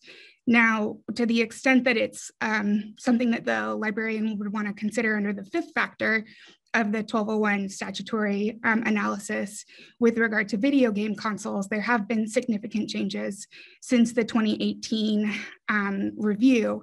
Most notably, one of the reasons that the video game console exemption was denied in 2018 was because of the availability of official repair channels. And I know that Mr. Williams had kind of gotten into this a little bit, but the facts there simply aren't true. In 2019, Microsoft announced that it was no longer going to repair devices that it didn't have in active production. And the Xbox 360, the Xbox One, the Xbox One X can no longer be repaired through Microsoft. So there are no official warranty repair options or even outside of warranty repair options with regard to many of these consoles. So consumers have no choice but to either buy a completely new console or to, just throw it out, basically.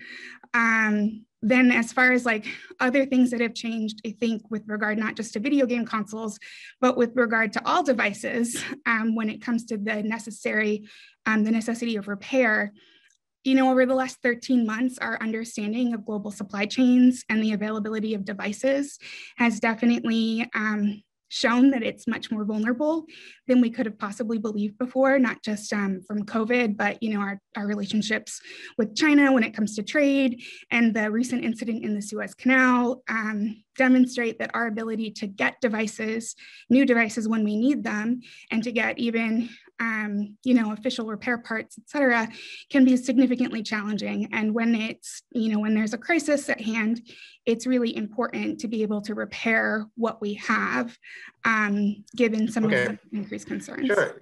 Thank you, Ms. Burke. I do have a question for Mr. Wiens that also sort of relates to this question of changed circumstances and from 2018, where in the recommendation, the office had found that for computing peripherals, I think the instance that was before us then was related to a hard drive that people were trying to access, that it wasn't actually inhibiting the ability to circumvent. And I just was curious if there were any examples that you could provide relating to computing peripherals that would show that TPMs are in fact inhibiting access or are effectively controlling access to these types of devices. The hard drive would be, of course, one example, but if you have others, please provide those.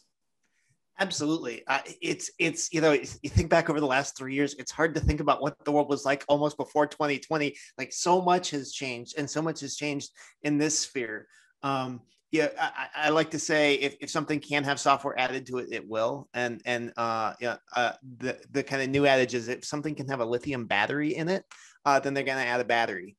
And so the whole world of gizmos have consumables, have batteries. I'll get to the peripheral question in a second, but an example of a consumable that we haven't discussed before is robot vacuums.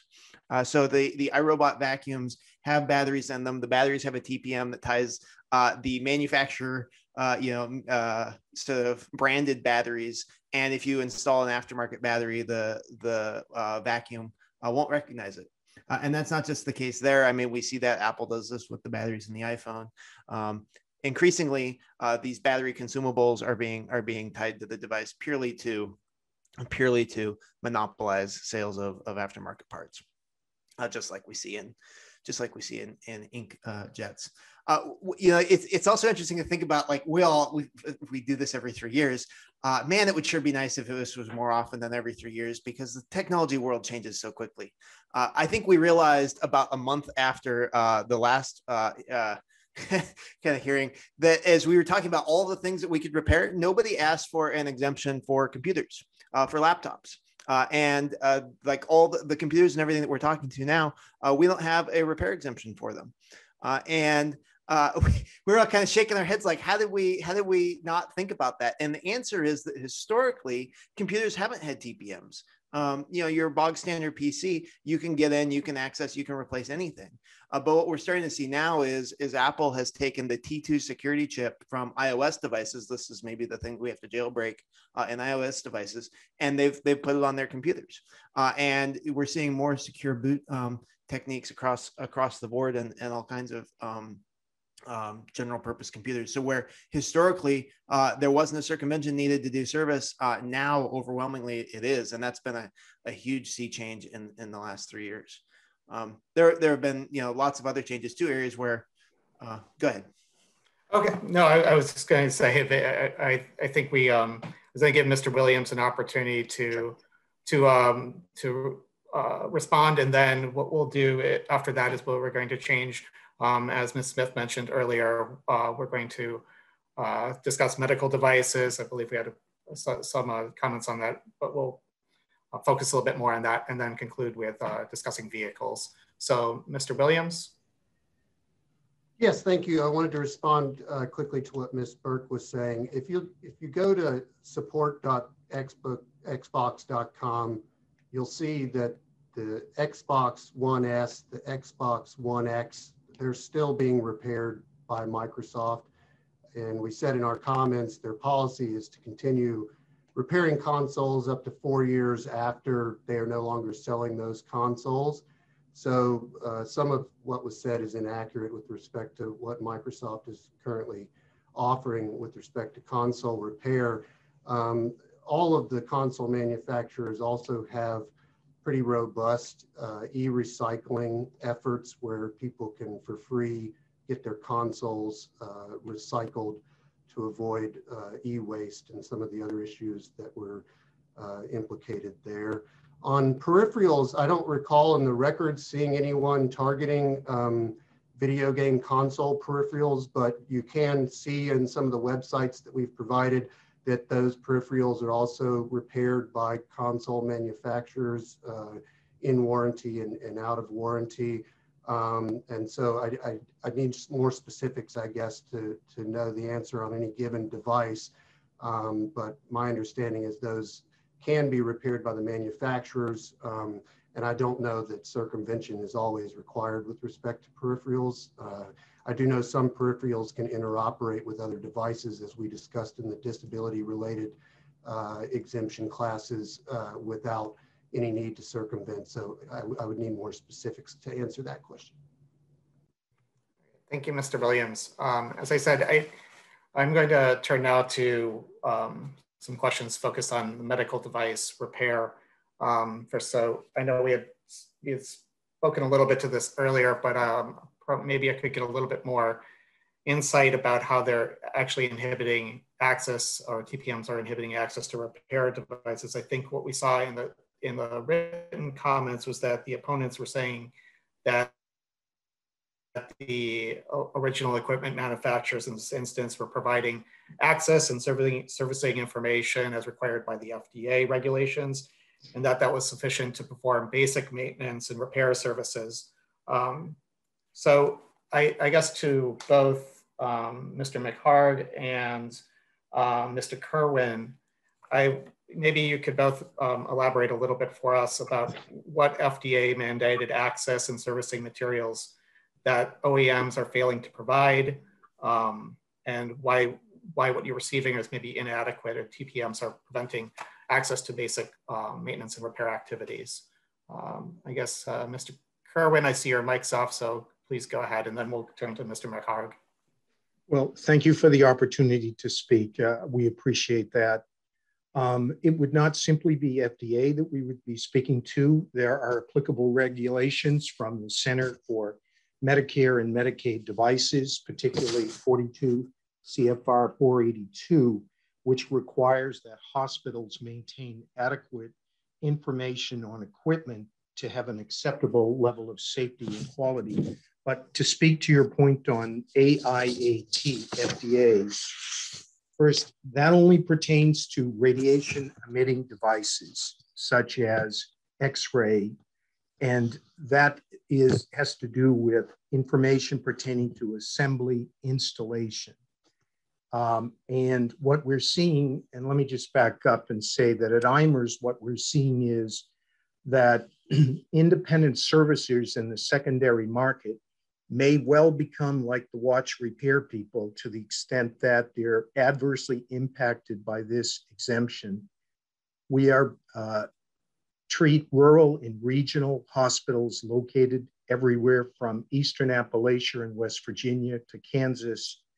And we are conducting a survey of some of these hospitals, and unfortunately was not able to complete it. But what we do know is that all of them are having zero capital budgets and are unable to undertake only the basic work. And in this connection, the independent servicer, whose rates are substantially lower than the original equipment manufacturer, is a preferred model. In addition, the turn time when equipment breaks down is easier. So the AIAT is providing assembly information, is also something, sadly, with a right but no remedy. That is to say that the FDA has widely acknowledged that if there's non-compliance, there is no remedy for that.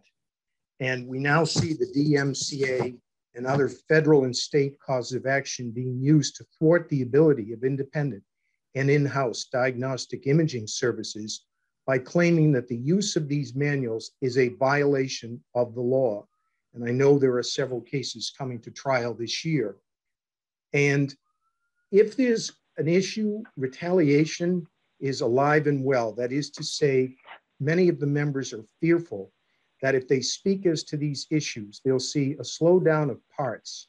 They potentially will have a refusal to deal, notwithstanding that some of these same manufacturers no longer own the machines, the equipment that they are selling to hospitals, group medical practices, and to some independent servicers. We have witnessed since the last hearing a massive consolidation in diagnostic imaging, with 3 manufacturers occupying 70% of the diagnostic imaging market, with manufacturers controlling all but 9% of the servicing of equipment. Few hospitals, group purchasing arrangements in rural hospitals possess the market power to insist upon providing information to fix their own equipment. Without this information, it is difficult to conduct a root cause analysis of a problem with equipment. And as you may know, many of our members are ISO 13485 qualified. And in the ecosystem of medical device care, you have many HDOs, health delivery organizations, and their well-established clinical engineers in an oversight capacity. This is not an area where fear-mongering really should have a place. And one can only look to the FDA MOD reports, which are the manufacturer and user facility reports, which must be filed by the manufacturer or the hospital where an adverse event to look at is found. And you would see that under 1% adverse events have been occurring with respect to this. So the conduct in the that we're speaking of is causing a problem for those who have lawful possession of the equipment and those who would service it, because the price differential can be 150 to 250 an hour for an independent servicer versus 600 to 800 an hour for a manufacturer with a minimum 4-hour time cap. And so this exemption is causing adverse events.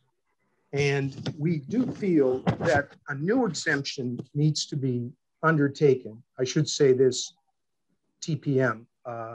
And we are asking to take this into account. I wish I could bring many members with me, but a number of them are just painfully worried that if they contribute to this conversation, that they could potentially suffer a loss in delayed equipment or refusal to deal and other activities. Thanks, Mr. Let's make sure. Oh, yes. I'm sorry. I do want to give others enough opportunity. I know we don't have a tremendous amount of time today. I do appreciate your remarks here. And we may be able to circle back again yet But I just want to give Mr. McHarg, as I said, a chance, and then I believe Mr. Cheney has a question, and we can get to some of the other people with their hands raised. Thank you. Mr. McHarg? Thank you, Nicholas. So relative to our ability to seek service and manuals, there has been, I would say, and I'm sorry, Mr. McHarg, could I jump in one? I'm not sure if this is best directed to you too, but maybe as part of your response, could you clarify, you had just mentioned manuals, and I think, are you seeking access not just to the computer programs, but I wasn't sure if the original equipment manufacturers were claiming copyright in works besides the programs themselves, but also in like the manuals or other literary works or ancillary materials. If you have any insight there, we'd appreciate it. And then whatever else you want to comment on concerning the TPMs that are preventing access. Yeah, I'd say in general, we have access to manuals for the most part, but now the manuals are digital. We're told that we can access all of them for a particular fee. What we're really bumping into is the fact that we are told the original manufacturers, we can buy a service advisor, something that can help us get in, potentially read the codes, read the errors. We can go and buy the parts to actually install. But the issue is once we install, we cannot get the last bit of software to have that vehicle, whether it be a tractor or a combine, recognize that new piece of equipment and actually make it functional. So in the details of how this all works, again, I'm not a software engineer, but what I know for sure is that we can get all the way to the end. And if I have a combine sitting out the field and the rain is coming and my independent repair tech comes out, installs the part, gets it up and says, well, that's as far as I can go. You're gonna have to have a tech from the equipment manufacturer come out, finish that repair. And so from that aspect, that's not working for us. And to be clear, agriculture is not seeking an additional exemption from the Copyright Office. We appreciate what was done in 2018, but those are some of the issues we're still dealing with though, relative to since 2018. Okay, thank you. Mr. Cheney, you had a question? Yeah, thank you. Oh, I appreciate it. I thank you for giving me a moment here. I just want to clarify one thing I don't think was very clear from part of your question, and then I want to ask an additional question. The manuals that you're talking about, in order to access those, do you have to break a TPM to get access to those manuals? And how is that done? Can you describe that a little bit? The other thing that I want folks to get into a little bit here and talk about is this system of what's the opponents are calling unauthorized independent providers and what that system looks like, and why would hospitals and clinics and others that have these devices be having those folks on staff, and what are the qualifications in order to do that? Just a little bit more detail there, I think, and some of that maybe have come up in these Cal State Senate hearings and some of that, and so whatever's relevant from those hearings that were happening last week that may be brought in might be helpful. So including like ISO's qualified and some of that kind of stuff, I think I heard you mention. So I hope that's helpful for this conversation. Thank you. Okay, thanks, Mr. Cheney. I realized I should have called on Mr. Einecker earlier, and then maybe we'll go Mr. Einecker, Mr. Reed, Mr. Weens, Ms. Sheehan. Go ahead, Mr. Einecker. Oh, I believe you're still on mute. There you go. Thank you for that. Just a couple of quick points of clarification. So the TPMs would not be removed by the exemption that we are requesting. We just don't want to have the penalties associated or the consequences associated with circumventing.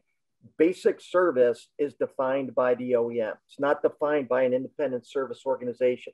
They define what you're allowed to have access to. Basic service is insufficient to do what we need to do to get our customers, hospitals, caregivers, imaging centers, the type of service that they need to have their equipment be fully functional. Basic service is insufficient in order to do that. That's why we have to be able to go around the TPMs in order to make the equipment as functional as possible, especially when it comes to removing and replacing high-end pieces of equipment like glassware in imaging devices. It is essential for what we do as an organization. And it's unconscionable to me as a consumer of healthcare where we can provide a service that offers a 30 to 50% reduction in cost to what an OEM is capable of doing, that we're not all standing up and saying we need to have access in order to be able to do this. Okay, thank you, Mr. Einecker. Mr. Reed, I'm not sure how much you can, if you want to continue in speaking to this, go for it. Yeah, so I think we heard a little bit of that old line, lies, damn lies, and statistics. It was interesting to say that when Mr. Kerwin said, oh, well, it's only 1%. Well, that 1%, according to the FDA's MDR review from 2017, was 40 deaths, 294 serious injury, 38,500 patients and or operators exposed to potential harm. So when one says 1%, oh, gee, it's not that many, it's actually a lot. The second part of that's important is, again, within the scope of what you're looking at, the FDA already has requirements called the Quality System Regulation, or QSR, that governs OEMs. So if you look at the Section 710 of FDA's Reauthorization Act, we already have all of those places, all of those things in effect. The specific language is quality systems help ensure that products consistently meet applicable requirements and specifications. So when Mr. Einecker says, well, we should be able to reduce cost, part of what he's trying to overcome is he doesn't want to pay for or do the necessary things to meet the FDA's requirements as a QSR. So right now, we fully support and think it's a great idea. If OEMs or others can provide service and support and meet the FDA's requirements for QSR, then that's probably a way to go for it. Right now, the third-party servicers kind of don't have the same transparency or accountability and don't necessarily submit adverse event reports in the same way that the others do. So I think that it's a little glib to say, gee, we saved you 30%. But if it results in 40 deaths, 294 serious injuries, and 38,500 patients and operators exposed, then I'm not sure it's something that we wave off with a hand. So I would encourage the Copyright Office to be very cautious for over-interpreting the cost reduction as something that should drive this forward, especially since the market exists. May I please respond, Mr. Reed? Mr. Reed, all of our organizations are ISO 13485 certified, the same certification as the OEMs. Your numbers, if you look at how many of the OEM organizations have caused issues with imaging equipment because of their delays and lack of responsiveness, those numbers will be a heck of a lot higher than they are for the independent service organizations. And Steve, I'd be happy to go to the FDA and talk with you about some of those failures. The Copyright Office is not the place to have that discussion.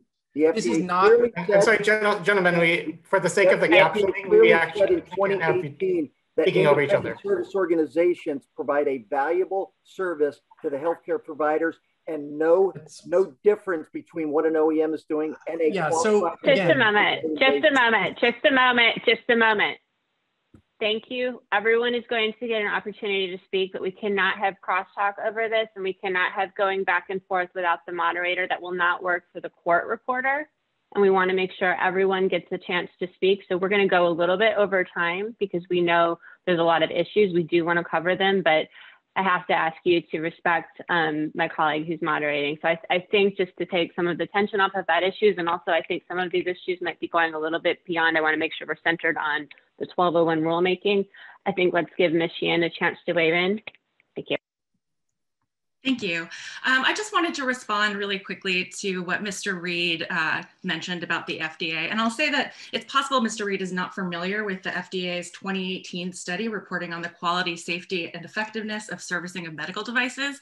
In that study, the FDA issued a report which in part sought to determine how valid these concerns were about the quality of servicing provided by the original equipment manufacturers versus third-party independent entities. And the report found that the objective evidence indicates states that many OEMs, original equipment manufacturers, and third-party entities provide high quality, safe, and effective servicing of medical devices. And in fact, that the continued availability of third-party entities, including independent service organizations, to service and repair medical devices is critical to the functioning of the US healthcare system. So just to address some of those FDA concerns that Mr. Reed raised, but moving on and refocusing on really the core inquiry here, which is whether, if Mr. Reed would contain his emotional responses, that would be delightful. But also just, you know, this is a Copyright Office hearing. This isn't an FDA regulatory proceeding.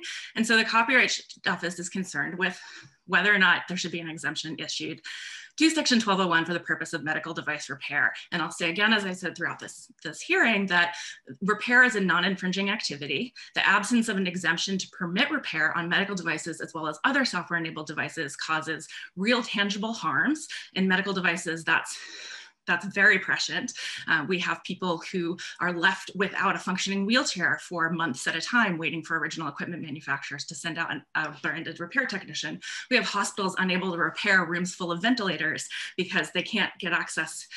They have to wait months for manufacturer branded repair services to come out and provide them with the special dongle, which is needed in order to get access to the device to do the repair, or to provide the service keys, again, another TPM that's used to lock out hospital's own technicians as well as independent service technicians and privileged manufacturer technicians. And as I said before, the Federal Circuit found in Chamberlain, and this has not been returned, this has not been disputed, that 1201 doesn't give new exclusive rights to copyright holders. So that means that 1201 does not give a right to medical device manufacturers or medical device app manufacturers to control the market for repair or to exclude independent repair providers. Okay, thank you, Ms. Sheehan. Thank you.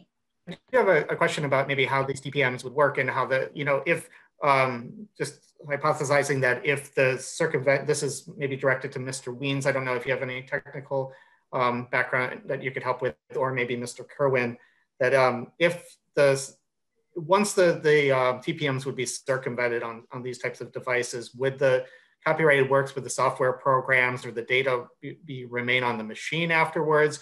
Would they need to be put onto another device? I'm just curious about sort of the actual mechanics of circumventing on these medical devices. I think we've heard about a lot of other devices over the years, and but I'm not sure, maybe you could provide specific examples of how circumvention works in these instances, and if it could be restored in such a way that it would be sort of to the original specifications. First, I'll let Mr. Wiens, I see you'd have your hand raised for a little while, then maybe Mr. Kerwin, and we can maybe come back to you then after that, Mr. Reed. Sure, thanks for the question. These are relatively, oftentimes, like with the wheelchair, there is a service password that you need to enter. And so if you don't have the service password to get into additional menus, then you're out of luck. So really the goal is just to bypass the password so then you can get in. There are very common settings like traction settings that you might want to change on a wheelchair. And kind of the same thing with the ventilators and other equipment. You plug the service dongle in. So no, the software should remain on the device. The data should remain on the device. The goal isn't to exfiltrate the firmware from the device. It's simply to bypass whatever check is there to see if a branded manufacturer representative is sitting in the chair. In many cases, the larger hospitals have been given these service passwords, and it's the smaller hospitals that aren't given the passwords.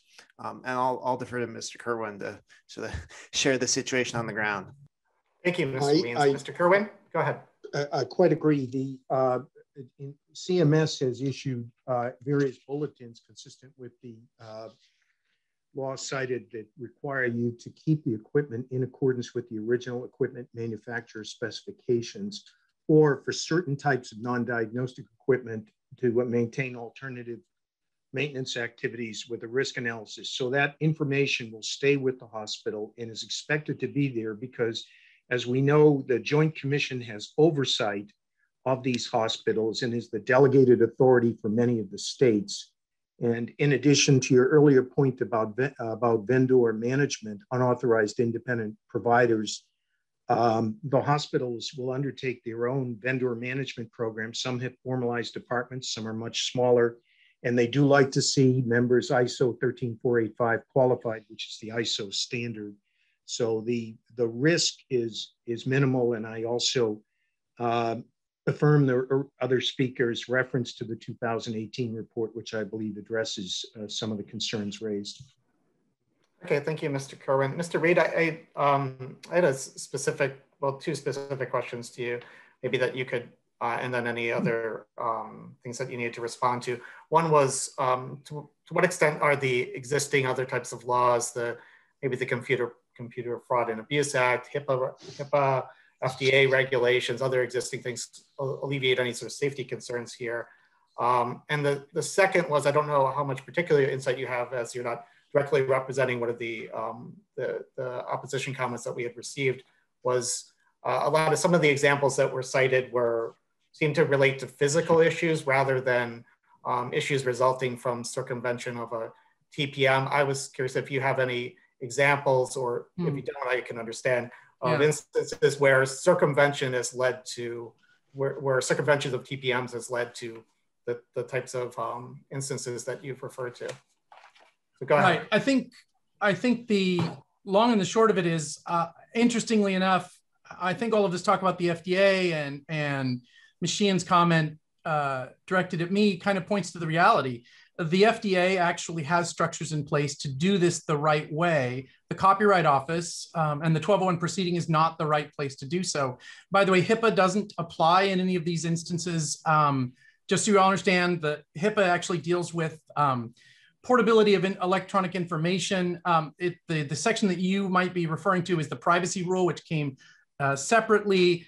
HIPAA actually only covers what are called covered entities, and covered entities are organizations that file electronic insurance claims or their business associates. So HIPAA doesn't actually have any constraints around this. OCR, the Office of Civil Rights, doesn't have any oversight over this space at all, unless a covered entity is engaging in a practice that exposes someone's PHI. So it's really, really separate. But you hit the nail on the head. The agency that does have oversight over this is the FDA. And I'm very familiar with the 2018 report. I actually think that the work that's being done in this conference on this call right now is kind of misdirected. Our efforts should really be at how do we ensure that the FDA and its quality systems regulation moves forward in a way that appropriately allows for repairs in a way that actually keeps patients safe. I'm not sure why we're talking about medical devices at a 1201 hearing, which was more around protecting people's movies and music. So I think that part of the problem we're running into is a venue. But sorry, Reagan, did I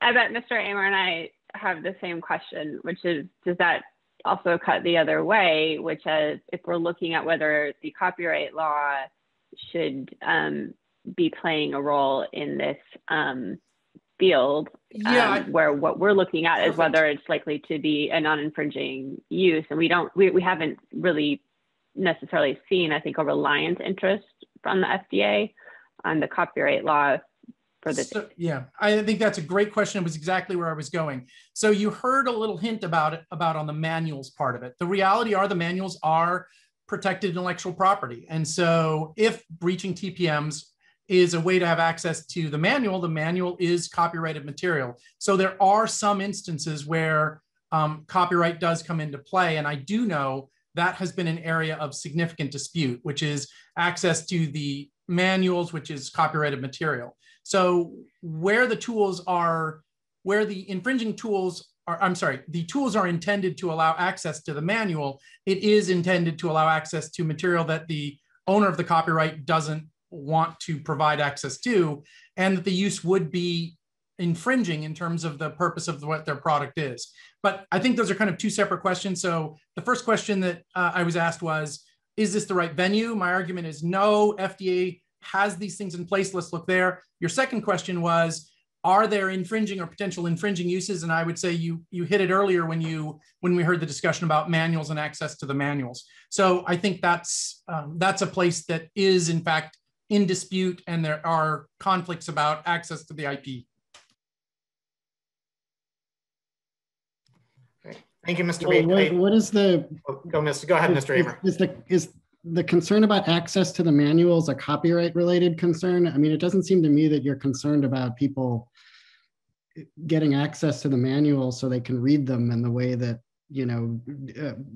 movie manufacturers or makers are worried about people seeing a movie without paying for it. I mean, are you worried about people, copying the manuals? That doesn't seem like a. Yes, yeah. I don't want to stick up for the manual manufacturers, but what I do know is, yeah, manuals actually contain an enormous amount of very specific proprietary information. They may include information about pinouts. They may include information about access to specific information. Now, there are questions that we all have to answer about whether or not that limits repair. But the reality is, yes, absolutely, manuals contain information that is protected, proprietary, and in fact, again, not speaking for that industry, it's my understanding that that's part of what they provide to licensed OEM repair shops. Is they license access to all of that copyrighted material to enable the repairs to take place. And that's part of their license agreement with those third-party repair shops. So I think it's considered a valuable resource to them. It's adjacent to my industry. I don't represent they're not part of my membership, but yeah, I do know that they definitely license access to those repair manuals, and that's a key part of their control and income stream and value for the IP that they're creating. Okay. So I think we're going to go to Mr. Inneker and Ms. Sheehan, and then I think we're going to have to move on to vehicles. Great, thank you. And I just wanted to answer Mr. Bartel's question directly. So for medical device, after TPM circumvention, the data remains on the device, the software remains intact, the device is left in its original state after the repair is complete. This is all about fair and equitable access. Thank you, Ms. Sheehan. So first off, I want to say I'm kind of unaware of the circumstance where a TPM would protect access to the service manual, but in the case where it would, I just wanted to address Mr. Reed's claims that would be infringement. I would say that if the purpose is repair and the use of the manual, again, the purpose is repair, this is a non-infringing purpose. Also, if you have a license to use the machine and the manual, you have a license to use it, to read it, to use the instructions.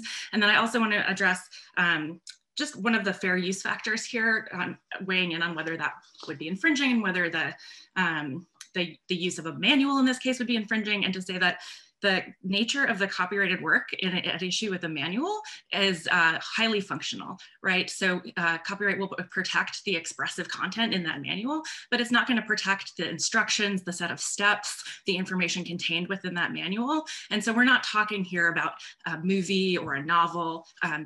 Most service manuals are indeed a set of instructions. Refocusing on kind of what we're really concerned with here, which is technological protection measures that keep certified biomedical engineers that work in hospitals or that work with independent service organizations, independent repair people, or people who own take-home medical devices, encountering TPMs that prevent them from repairing their device. And most often we see those occurring through the existence of passwords or security keys that someone has to use to get into the service terminal for those devices, or to authorize a replacement part, or to calibrate with a new part, or kind of dongle-based security mechanisms. And so again, the manual is largely irrelevant here. We're really focused on the TPMs that are obstructing repair of the medical device itself. Thank you. Could I just stop you there? And I'm sorry to interrupt. And Mr. Kerwin, if you could, I see your hand up, and so I don't want to leave you out, but if you could be brief, and then we're going to turn to our last topic. And thanks for everybody's patience. Well, thank you. And could I just, on behalf of IMERS, thank you. What I was going to say is that relative to the cyber issue that was inquired about, the FDA has issued its own guidances, and those of us who are participatory in the joint public-private partnership of HSCC with 600 members are working on quality and white papers. But the HHS, the Health and Human Services, is where people record in the Civil Rights Division when a cyber issue has happened. And I urge you to look to see that there's very few that are related to servicing, if any at all. So it's important to realize that the FDA is not in the business of intellectual property. They have publicly indicated such, and it's entirely appropriate to have it here today. Thank you.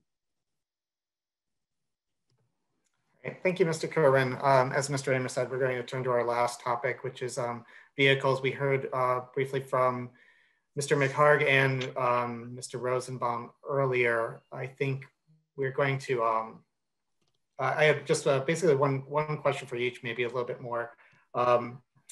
First, Mr. McHarg, you had mentioned earlier that issues with access to tools. But my question is going to be a little bit different. It's under the current existing exemption for vehicles, there's a few different limitations. One, that it that it not violate other laws.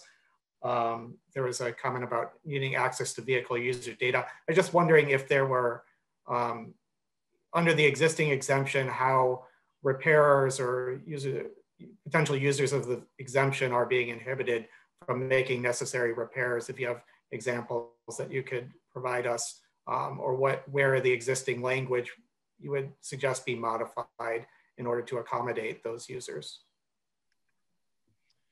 Well, I appreciate that question, and I probably can't get into again to the technical side. Probably where the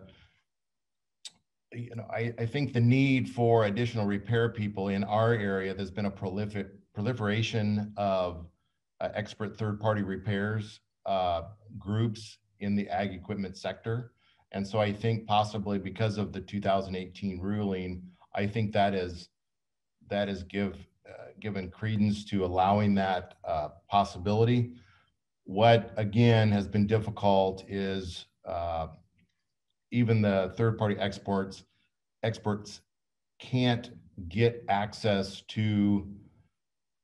If I'm an owner, have access to, say, a service advisor from John Deere, they're having difficulty getting access to that same software that I could use to repair, but yet I can infer that to my expert, and they're having difficulty getting the same amount of tech that, say, an OEM can provide. And even if they could do that, there's still these issues relative to the final repair that was mentioned, whether it be the dongle or the payload that's needed. So again, I don't know if that's technically within the copyright part. I think there are other laws when it comes to EPA, safety. Some of those things are probably outside this conversation, but just from on the ground, that's kind of what's going on in the equipment repair side of the equation. I don't know if I answered your question. Okay, sure. No, thank you. I do see we have a few other hands raised that may be able to, that may be responsive to this question. So I'm going to turn to Mr. Weens, Ms. Sheehan. I see Mr. Cheney has a question, and Mr. Rosenbaum, I have a question for you too. We'll get back to after we go through those comments. So Mr. Weens first. Sure, and just to share the specific challenge that the farmers are having, if you are familiar with the case Dorman v. GM, the part that you get from the factory, let's say you get a new transmission or a new ECU, it comes without firmware, and so you need to move your copy of the firmware from your existing ECU onto the new part. And in the ag industry, these are called payload files. The payloads are the firmware, and you could a circumvention would be taking exactly what Dorman did in the GM case, where you basically move your copy onto the new one. What the branded kind of the John Deere reps are doing is they're taking they're downloading from John Deere's servers a copy of that firmware and loading it onto the device. So just to clarify the farm situation. Did you? Oh no, I just wanted to see, I was going to turn to Ms. Sheehan, but if you had one more point you wanted to make, we can do that, and then.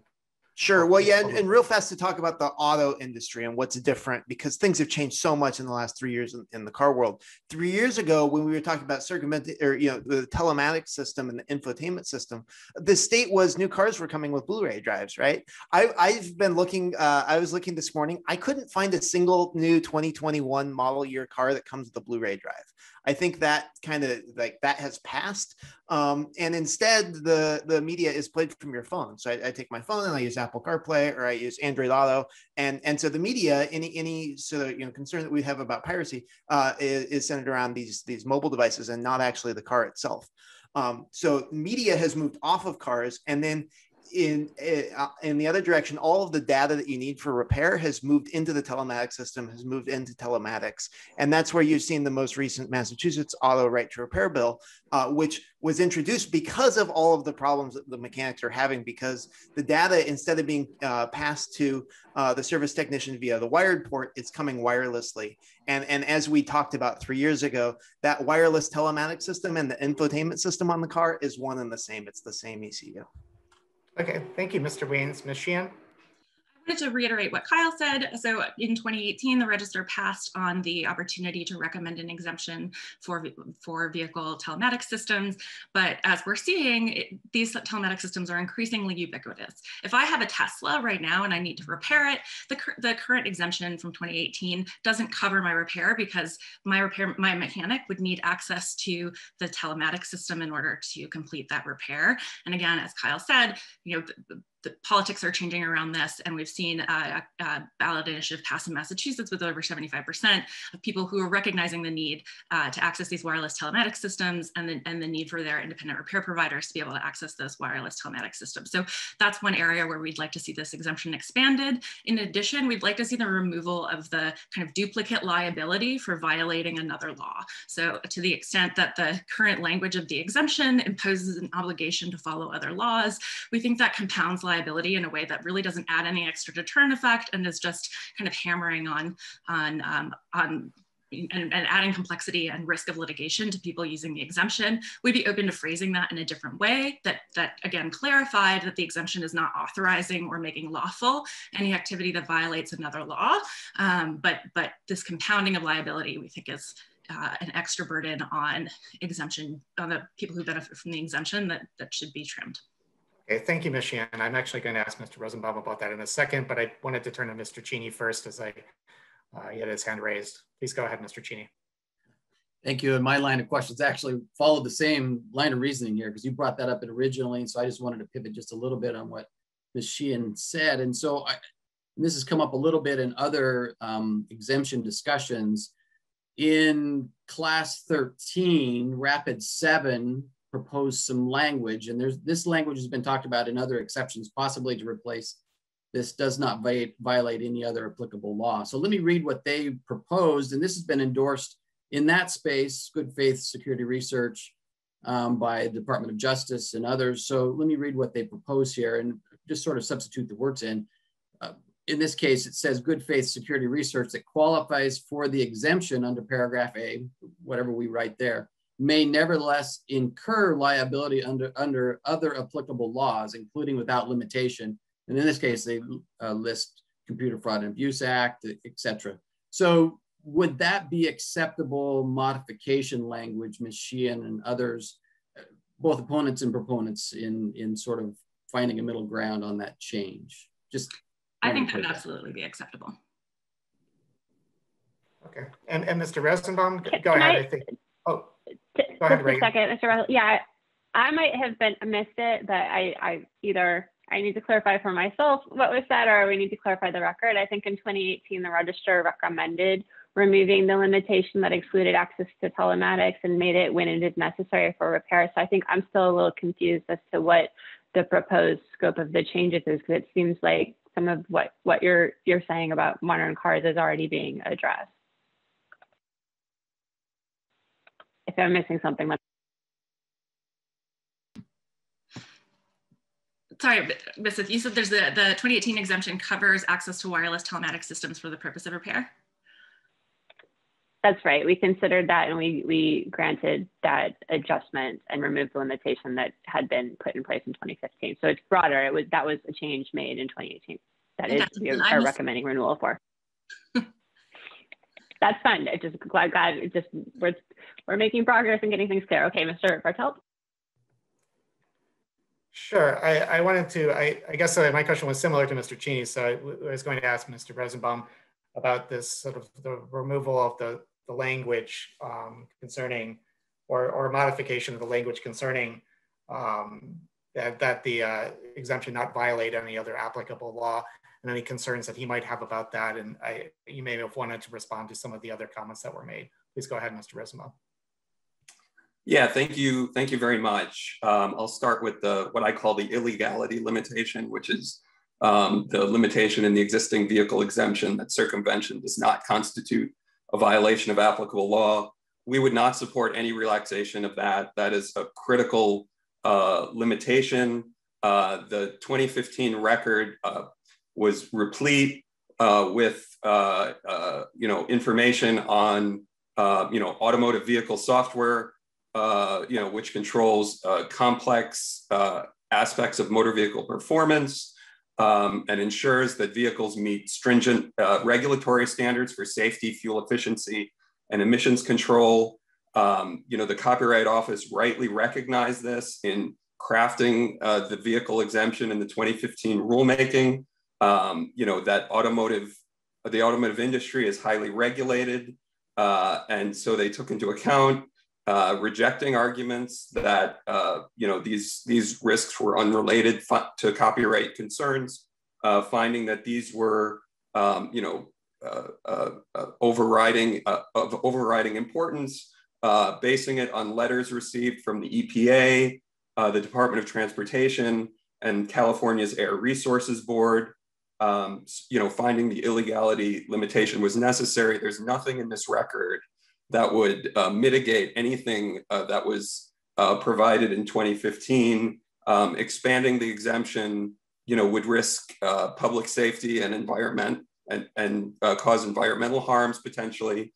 So again, we would not support any relaxation of the illegality limitation.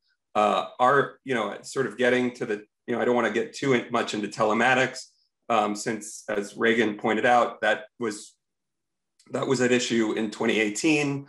You can see from our 2018 filing that telematics, all again back to the MOU, but not just the MOU, state and federal regulations, going back to 2002, requires automobile manufacturers to provide repair and diagnostic tools and information to independent repair shops, to the same extent as dealers.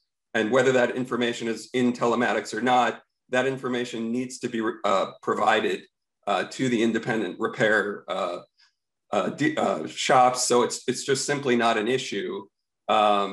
And our view here is that the existing language of the exemption does not cover third-party commercial repair shops, and to the extent that there's any suggestion that there should be some affirmative language, that would cover them, we would oppose that, and we don't believe there's anything in this record that would support that.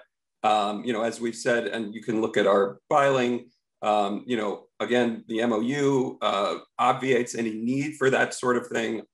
Anyone,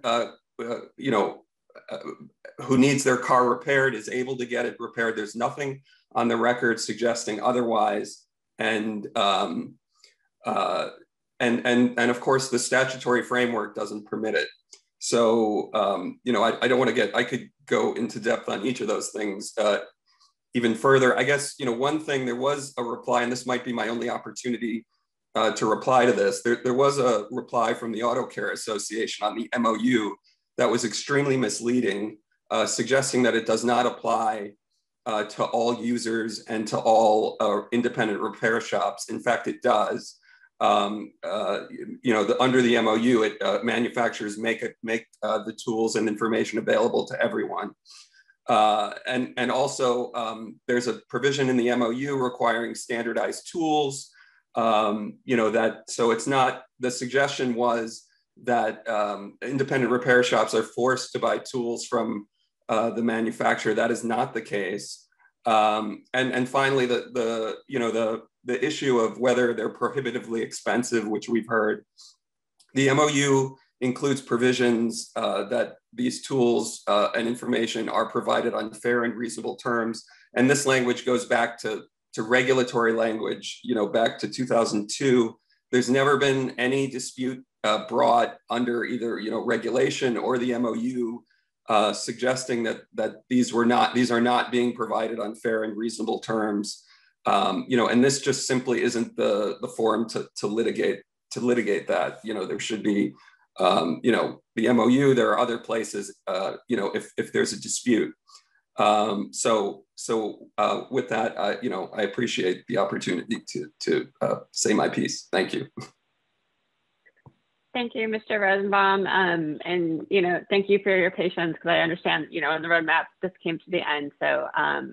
So we're glad you're here. And we know this is a tremendous amount of issues. We've got the benefit of your briefing. We also went a little bit over. I think this is sort of last call for comments, and people could try to keep it a little bit short, because, we've got a lot here. But Ms. Gagliano?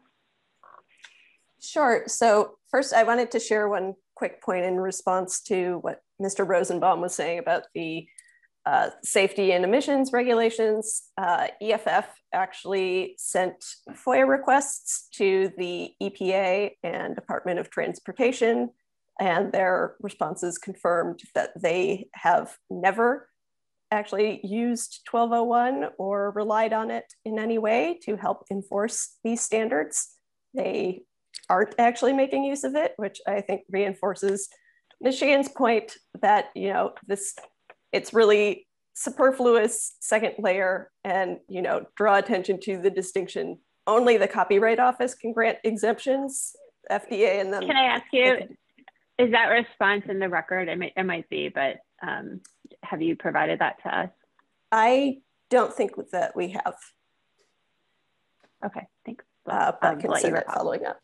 And then in terms of just the closing comment quickly is that, on modification, which was really the focus of our request, especially, want to reiterate that the question is not whether there are infringing modifications that are prevented by TPMs in 1201, but that the question is whether there are non-infringing modifications that are being adversely affected and prevented by 1201.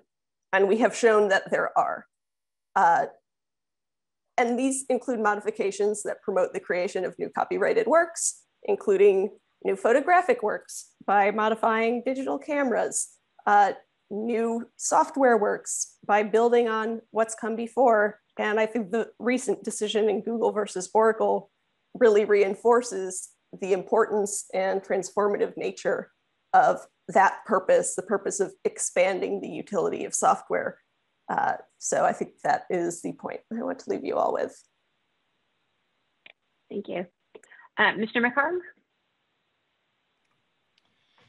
Well, I appreciate this conversation. Unfortunately, the ag exemption isn't quite the same as the auto sector, because we do not have a national MOU. And so we still are constrained by a lot of necessary tools having to go back to the original OEM to get that service. And we desperately need access to those third-party experts on a broad scale, because again, we don't have an MOU nationally that is kind of putting in place these standards, nor do we have a dispute arena that we can go back and we can say we need to be playing together in a certain form or fashion. But again, thank you for allowing me to be here. I appreciate the work of the office. Thank you. We appreciate you coming and bringing your perspective too, Ms. Sheehan. And I saw you sort of nodding during the last comment. If you wanted at all to comment on, obviously this rulemaking is limited to the anti-circumvention provision and not the anti-trafficking provision. But that was a question that just sparked me about the ag market. Absolutely. I think we completely agree with the office's interpretation of the statute that that Congress, in using the term user, deliberately chose not to use the term owner. And therefore, the exemption is not limited to the owner of the device. It's to anyone who is using the device, including potentially a third-party provider of repair services. And so, we fully endorse that, and we would request that permission for third-party assistance extend to all exempted categories. I just wanted to say a couple of things, one in response to Mr. Rosenbaum and one kind of wrapping up our testimony as a whole, and just say that Mr. Rosenbaum put a lot of weight on the existence of alternatives and the existence of branded repair services, but this office has never found the existence of alternatives sufficient to defeat an exemption where adverse impact exists. And to do so in this case would, as I've said before in this hearing, give copyright holders a new right that they don't have under the Copyright Act, that they don't have under Section 106, which is the right to control the market for repair services. And we know from Chamberlain that that right does not exist. And so I would argue that even though there might be alternatives, in some cases those alternatives are going to be inadequate, in some cases they might not exist at all, but even when they are there, that itself is not determinative. And then I just want to close by just summing up, whether we're talking about medical devices or tractors or cars or software-enabled litter boxes, we're essentially talking about the same functional software, the same copyright analysis, the same purpose of the use. And so in our perspective, the proper scope for an exemption here is an exemption for the repair of all software-enabled devices. We just want to fix stuff. Mr. Weems? Thank you. One thing I thought that I would mention is you think about how to craft this is John Deere's Service Advisor is a subscription repair service, and in the existing rule, you separated out subscription services. I think that it was thinking of Spotify or Sirius XM or something, but imagine the world where like OnStar, you may be paying the manufacturer for a repair service, and that may implicate whatever decision that you make. Thank you very much. Okay, thank you. And Mr. Williams, I think you're usually the last to be introduced as a W, so it's kind of fitting for you to get the last word for one. Go ahead. Yeah, thank you. Just quickly, on the question that's mostly been related to medical devices and vehicles, but is coming up as a general proposition of how far the office should go with respect to third-party services, I just wanted to reemphasize that it's extremely important to my clients that the office remain cognizant of that line between trafficking and 1201A1. And so I just wanted to reiterate that. And then a couple of points that Ms. Sheehan made a couple of times that I did want to respond to. One is that she said alternatives to circumvention has never been a basis to deny a proposal. That's not correct. It's consistently been a basis to deny proposals, and where there are alternatives to circumvention, exemptions should not be granted. The other point was just that, and I know the office staff is aware of this, but I wanted to get it on the record because it came up a few times. I believe she said that Chamberlain has never been challenged. Chamberlain is wrong. The office has said it's wrong. MDY says it's wrong. Chamberlain is not good law at this point, in my view, and we shouldn't be granting exemptions, or you should not be, excuse me, based on the reasoning in Chamberlain. There is a new exclusive right. It's the right of access. It's in 1201A1, and it's a good thing. Thank you. All right, thank you, everybody. Thank you for your patience and willingness to go over as we help develop the record through this discussion. If we think we need anything further, we'll be issuing letters for post-hearing comments, and there will also be opportunity to participate through ex parte meetings subject to transparency disclosures once we initiate that. So thanks again. And then tomorrow will be our last day of hearings, which we will address proposed classes for jailbreaking and unlocking. Thank you. Bye.